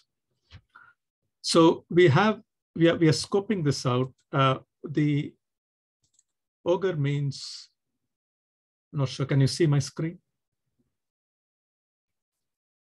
Yeah. See, OGRE is the UOG, University of Glasgow, GGC, Trusted Research Environment. And I think we will try and explain. So we're just scoping out. So we are hoping to give more details in due course. So watch this space. In due course, we are creating a plan for how to make this happen. Once the compute infrastructure is in place in the ICE building, we have more computing resources, and hopefully we should be able to run what we envisage running about 20 projects within a 6-month period, which will all end up in publications, small or large publications, in either in preprint or formally peer-reviewed publications. So I'll end there, and I'm happy to take questions at the end. We can move on to the next. I'm not sure if Kevin has logged in yet. I can't see him on the list. So the next talk is by Kevin Blythe on the Asterix project. So I don't see Kevin here. So shall we go on with the Q&A and take Kevin's and do Kevin's lecture once he logs in? I think he has said he'll log in at 3 o'clock. So yeah, I think he's clinical, Sandosh. So yeah, he may come in at the last minute. So if you're happy, we can do a bit of question and answer. Yeah. Perfect. So yeah. So if anybody has questions, please either add it to the chat or raise your hands. Before that, again, to repeat, we will circulate slides of the meetings to all participants. There will also be a link to recordings available for people to view this. Charlie has posted links for describing the Safe Haven datasets and FAQs. All those will be shared. So don't worry about taking notes. You will get all that information in due course.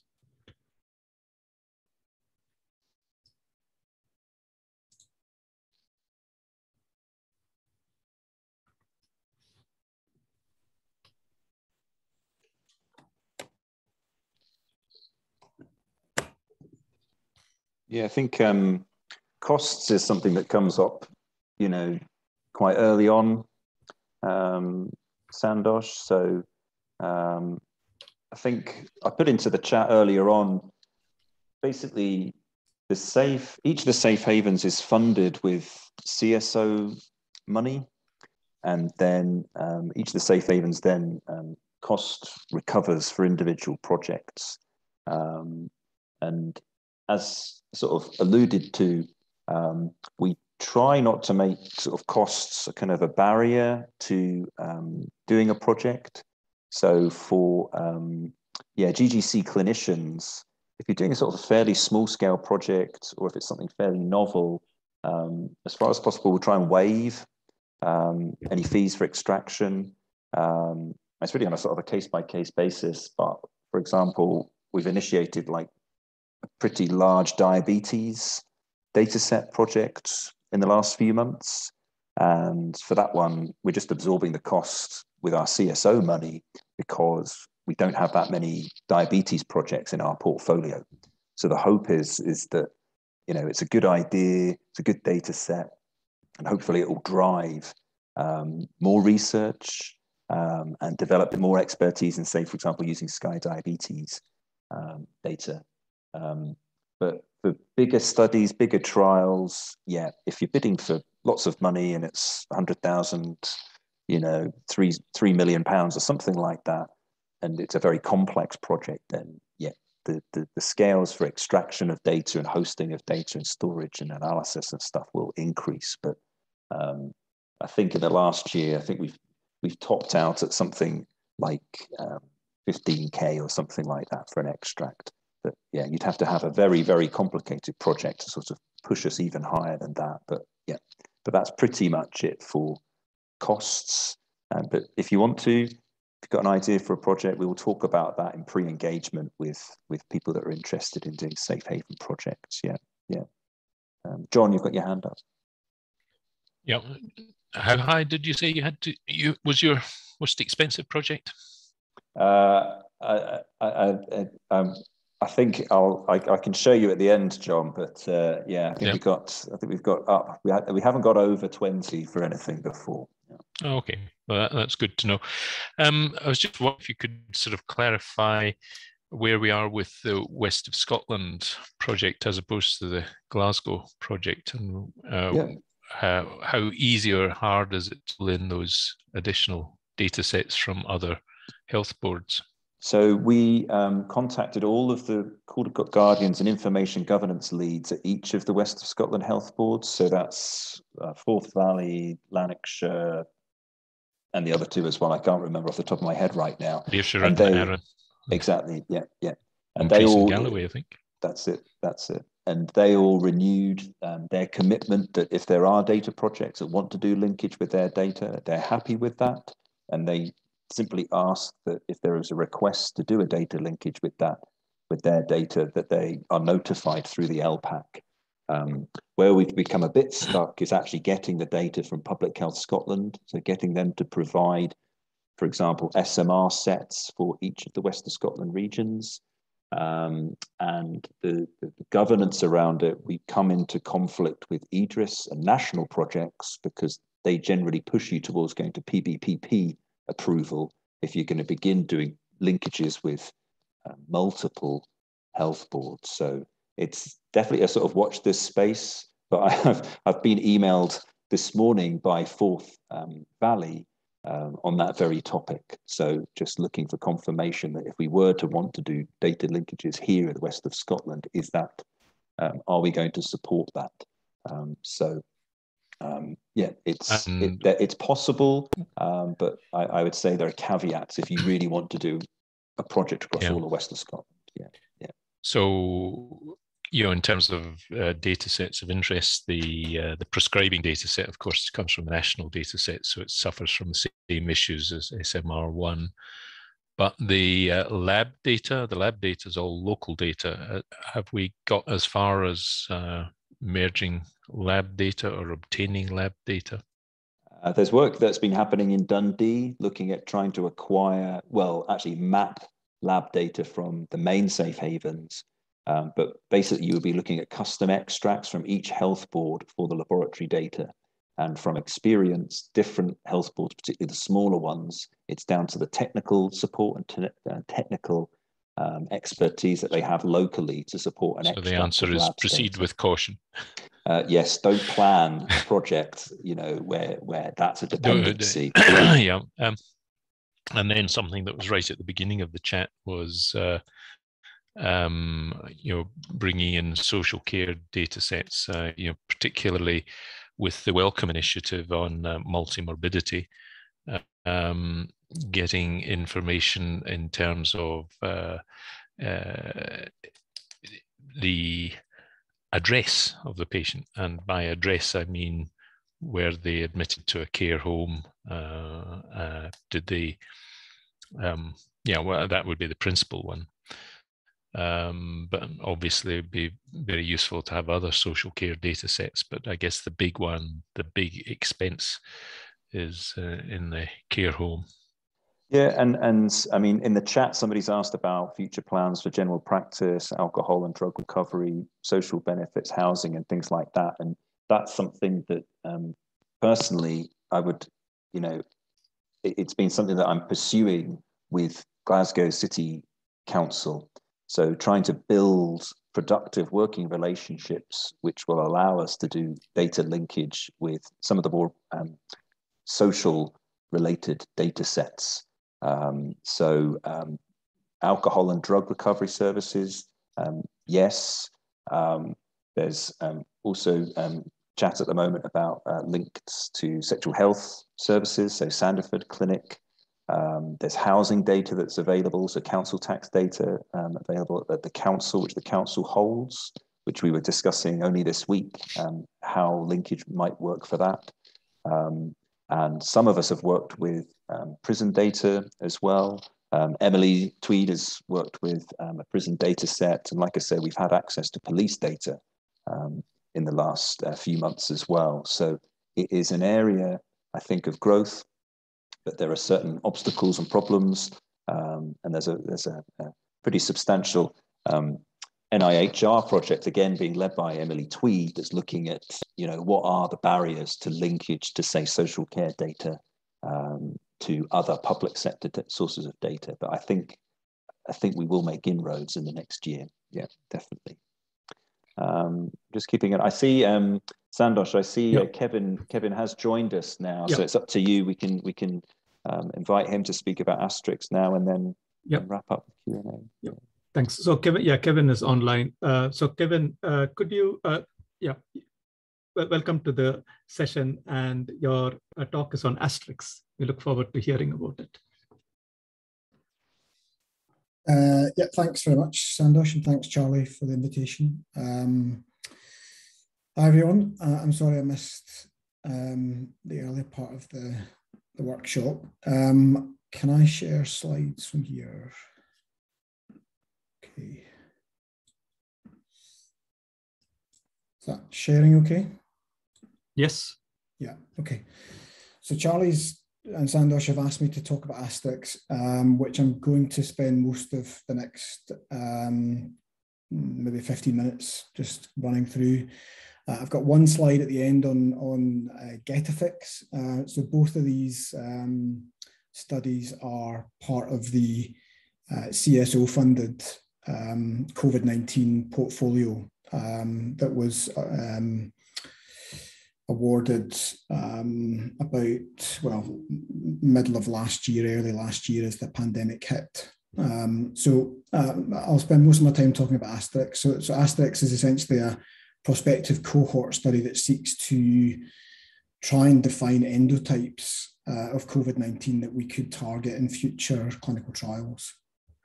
The aim is really just as I've said there.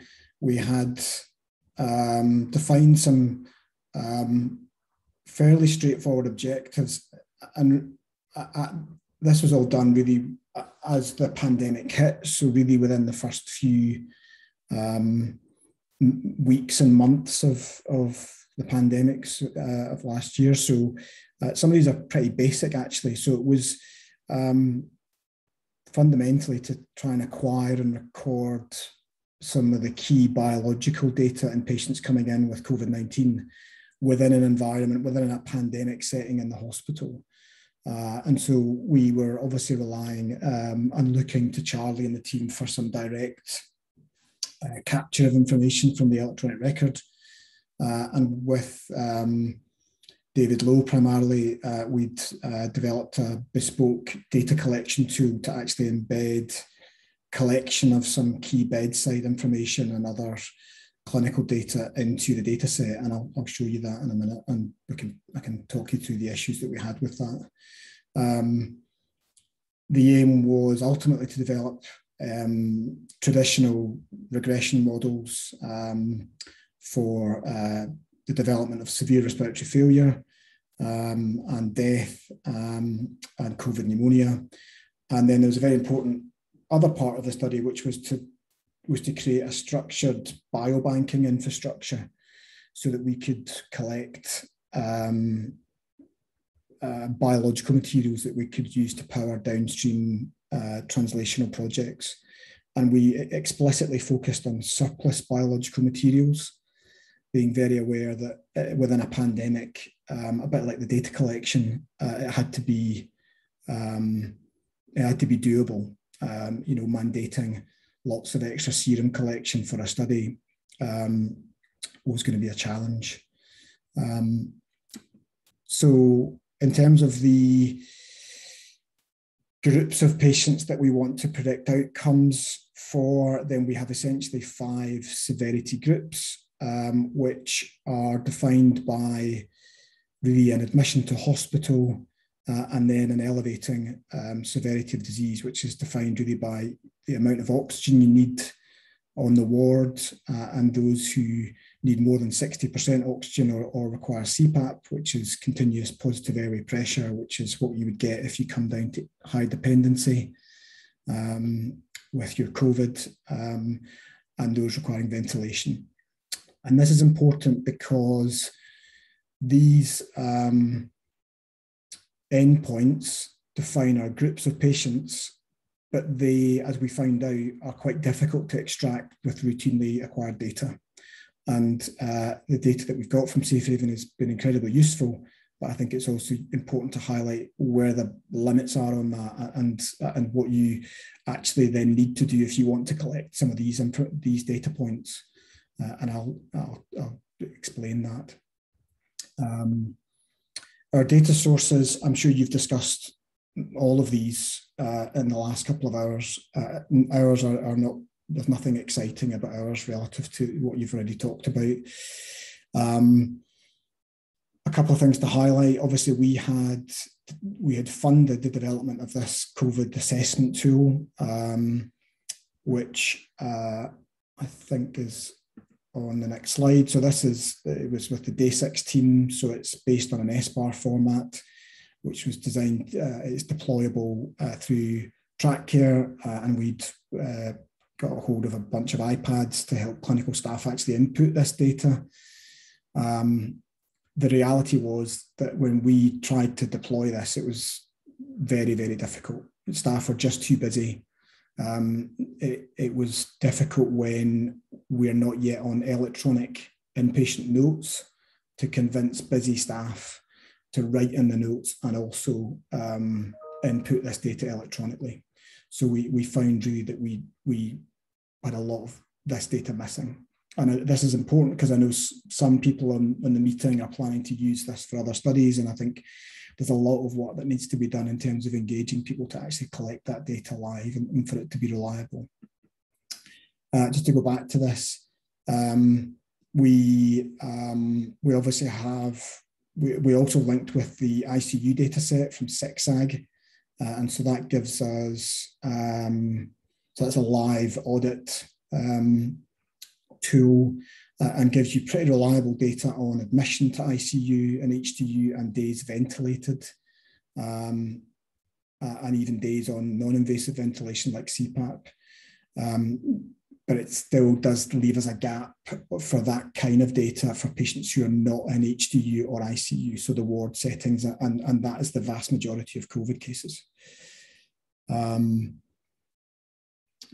So the key data fields that we were interested in terms of either baseline factors that were really candidate predictors of outcome are here. Some of these are obviously also outcome measures for the models. So receipt of high flow oxygen or non-invasive ventilation is one of the outcomes, and receipt of invasive mechanical ventilation in ICU is the same.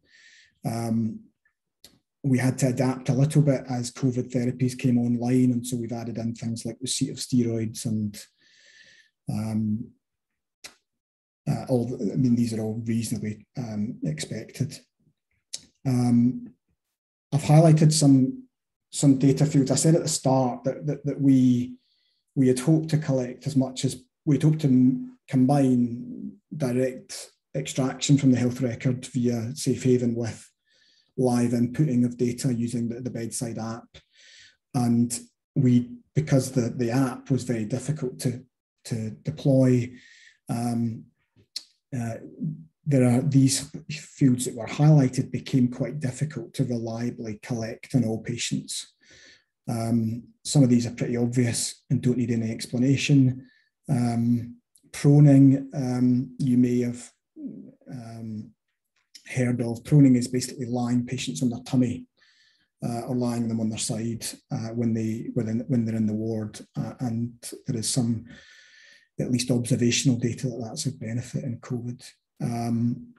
Duration of symptoms is very important for some of our therapies and some of our clinical decision making, and it's not easy to record, extract directly from the records. So what we've had to do essentially is, based on this early review of the data we had from Asterix via purely Safe Haven extracts, is we've had to supplement our data with actually a large team of doctors collecting additional fields. So this slide shows that if we look just at the Safe Haven data, we have a very large cohort of patients in green who are admitted to hospital, and they're neither given CPAP or NIV or are in a critical care setting, but they are in the wards, but are broadly undifferentiated beyond that.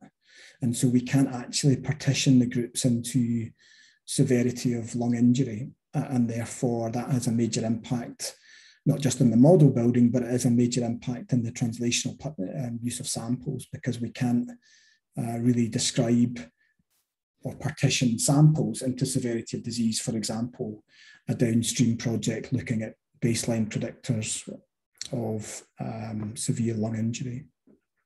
So what we have had to do, we've collected or created two groups of ward doctors of about 20 doctors each, who have been given a list of, we've essentially given them lists of about 100 cases to actually go into Clinical Portal and extract about 10 data items for each of their 100 patients to give us more information for what amounts to about 4,000 patients.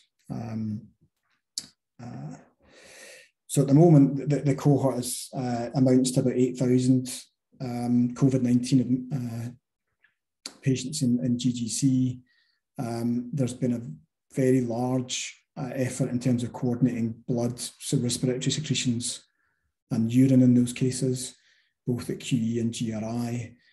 In the downstream laboratory projects, we've organised those cases into tiers, and the tiering is dependent on what the numbers of samples we have, essentially, and the kinds of samples we have. The highest value tier are patients in whom we've got serum, plasma, and a Buffycoat at baseline, and we've got over 1,000 of those, and about 400 of those have got their first sample within 72 hours. So this is a large bioresource that's currently being mined for various different markers. This is data that Claire Orange has put together and has been prepared for publication, but it kind of illustrates the impact that COVID has had on biobanking, and really what much of that in Glasgow has actually been driven through the Asterix pipeline. So you can see over the 2 years preceding the pandemic that the biobanking efforts in Glasgow were primarily around fresh tissue. And then you can see in the time following that there's been just an enormous upscaling of blood sample collection. And not all of that is certainly no means by all of that is asterisks, but certainly our project is certainly collecting a large volume of samples over that time period. I mentioned the tiers. This is really just how we've organised things in terms of the biobanking and asterisks. The point to make, I think, here, I've kind of already said to you really what the different tiers are, where we've got tier 3 are very high value cases that we'd want to be doing multiple layers of omics. So at the moment, we're doing epigenomics and proteomics, for example, in tier 3 samples. And then we can add in other layers of biological information. The point really to make on this slide is that there's quite a lot of data cleaning that needs done, even around the entry, which is tier 0, which is defining somebody who's come into hospital with COVID. That would seem to be an obvious thing, but it's not really, because it relies on us having reliable coding in SMR01, and these are the codes that are used for COVID admissions. But then there are patients who don't have that code. They have another code, which might be a code that says pneumonia or chest infection. And those cases need to be cleaned and cross-referenced to a PCR result, because a large proportion of those patients will be COVID admissions. They will have had a PCR within 28 days of that admission, and if they have an appropriate code and an appropriate admission, then we would include them in the cohort. But that's not something that comes necessarily automatically through the in the data set that we get. In terms of the access process, it also requires a fair amount of effort. It is to manage the downstream pipeline for investigators. So we've got, I think there are 6 projects here that are kind of running, that are using asterisks materials, and you can see roughly where they're coming from. A large proportion are collaborators from our own institutions. The proteomic work is with Tony Wetton in Manchester. And there are all of these steps that need done, which involve some discussion up front. Applications are made through the biorepository portal. Before we get to that stage, there needs to be an agreement actually that the outcome exists in the data set. So we did, for example, have a project that was interested at looking at microRNAs and predicting adverse cardiovascular outcomes from COVID. But when we looked into the data set, there really weren't many MIs and strokes driven by COVID, but we didn't know that at the time. This was all learning through the pandemic. And then there's a lot of work that needs to be done in terms of the approvals, in terms of data transfer agreements, etc., and then generation of pick lists and sample transport. And that's just a kind of overview of the things that are happening at the moment. So at the moment, we're just kind of really working hard to do that retrospective collection of missing data items and asterisks that I mentioned, and it's really these bedside observations around what was your maximum oxygen dose. Did you get CPAP? Did you get other therapies? Were you proned? And then that'll help us. We will then be able to do the analyses, which will be initially agnostic, and then we'll be more focused on endotypes that we can relate to a mechanism of action and maybe to the design of a future trial. And we have a variety of collaborations and funding plans related to that. I wanted just, if I've got 2 minutes, literally, it's just to show this one slide around GetAfix. So GetAfix is another project within the CSO portfolio, and it is a randomized controlled trial of favipiravir, which is a genomic poison, essentially, which was licensed in Japan for flu. And Safe Haven has become a very important part in this study, because when we designed this study a year ago, we didn't appreciate how difficult it was going to be to identify patients, because this is a community study. So this is pre-hospitalization. We're trying to stop people coming into hospital. We need to randomize people within 7 days of them getting symptoms. And of course, patients are told to stay at home. They don't go and see their primary care provider. They don't come to hospital. And so it's taken a lot of effort to find a mechanism that allows us to be to have visibility in front of patients. And so we've got a website that patients can come to and self-screen, but via Caldecott approval, we're able to use board-wide data on positive cases, which was then filtered through Charlie's team. And then our team of fellows then get that list, and we can make invitations to those patients either by email or by telephone.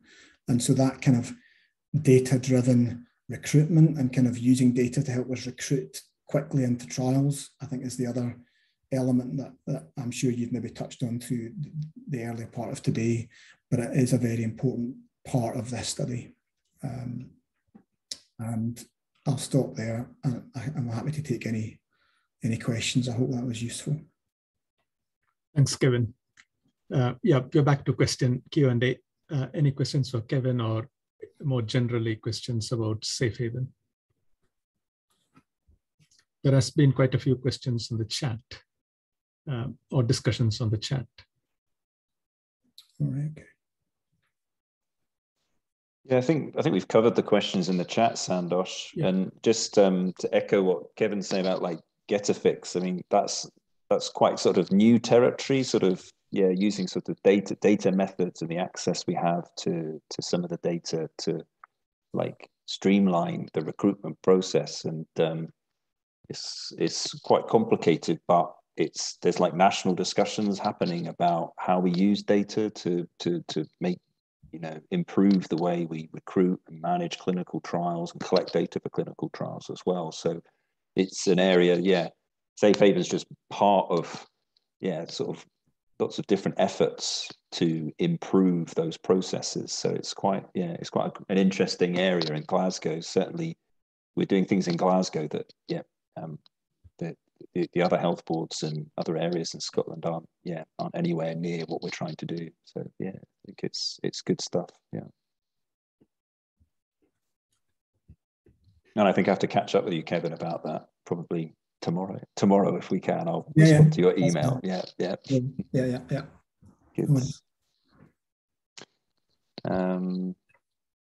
Any more questions, Sandosh, do we think, or? I can't see any. Is there anybody? Yeah, John. Yeah, just a thought on that. Identifying patients in the community. National Research Scotland has a mechanism. They'll go into primary care and identify. Admittedly, this tends to be more for non-acute medicine, but identify patients in the GP register and then send out letters en batch. That's been quite successful for clinical trials like the Pontiac 2 trial in diabetes and so on. We've had good response to that. So, that's another way of trying to potentially marry up the abilities of the Safe Haven, because you can still get all the GP blood tests, you can get all of the prescribing, and you can get all that information at the same time as you can contact the patients through primary care and build your cohort that way. That's certainly an option that we've provided as well at the Safe Haven. So we've built cohorts and then shared the lists of KIs with that team, John. So then they're then able to make the contacts with the GP practices to sort of streamline their processes as well. So yeah, I think sometimes just thinking a bit creatively about how we can use the data to support, other teams, trial teams, primary care teams is, we're open to suggestions, let's just say. Yeah, I think the issue, John, with GetAfix is it's been very interesting for me to do because the patients are not actually in anybody's system. You know, they're being managed by a text message and a PCR result and told to stay at home, and they've got really minimal contact with any of us, primary care or secondary care. And so it's, I think without the data and the support we got from Safe Haven, I think we would really not be able to recruit to that. And the difference that has made has gone from no recruits effectively to, I think we're running it between 6 and 8 randomizations a week at the moment, through that kind of data-driven, you know, patient empowered to contact us via the website. That kind of mechanism has been really incredibly powerful. It's well, Sandosh, if we don't have any other questions, I mean, I'd just like to thank everybody that's joined us today. It's been a really great turnout as well, and I think as Safe Haven, we really want to do a bit of comms over the next few months to really kind of promote what we do, the collaborations with the university, the services that the RCB offer as well. Because I sometimes feel like we're too quiet. We need to let people know what data we've got available, the tools we've got available, the support we've got available as well, because it can be a real engine for research and innovation and hopefully learning as well in collaboration with the university. So yeah, I mean, I just wanted to say thanks to everyone. Sandosh. Thank you. Thank you all. Jill, do you have anything else, any last comments? No, just thank you very much to Charlie and Sandosh for doing all of the preparatory work and organising all the speakers, and thanks to the individual speakers. It's been great, and hopefully you'll now be flooded with requests, and hate you for ever suggesting that you should do this. So thank you. Thank you. Thank you all. Bye-bye. All right. Well, thanks very much, everyone.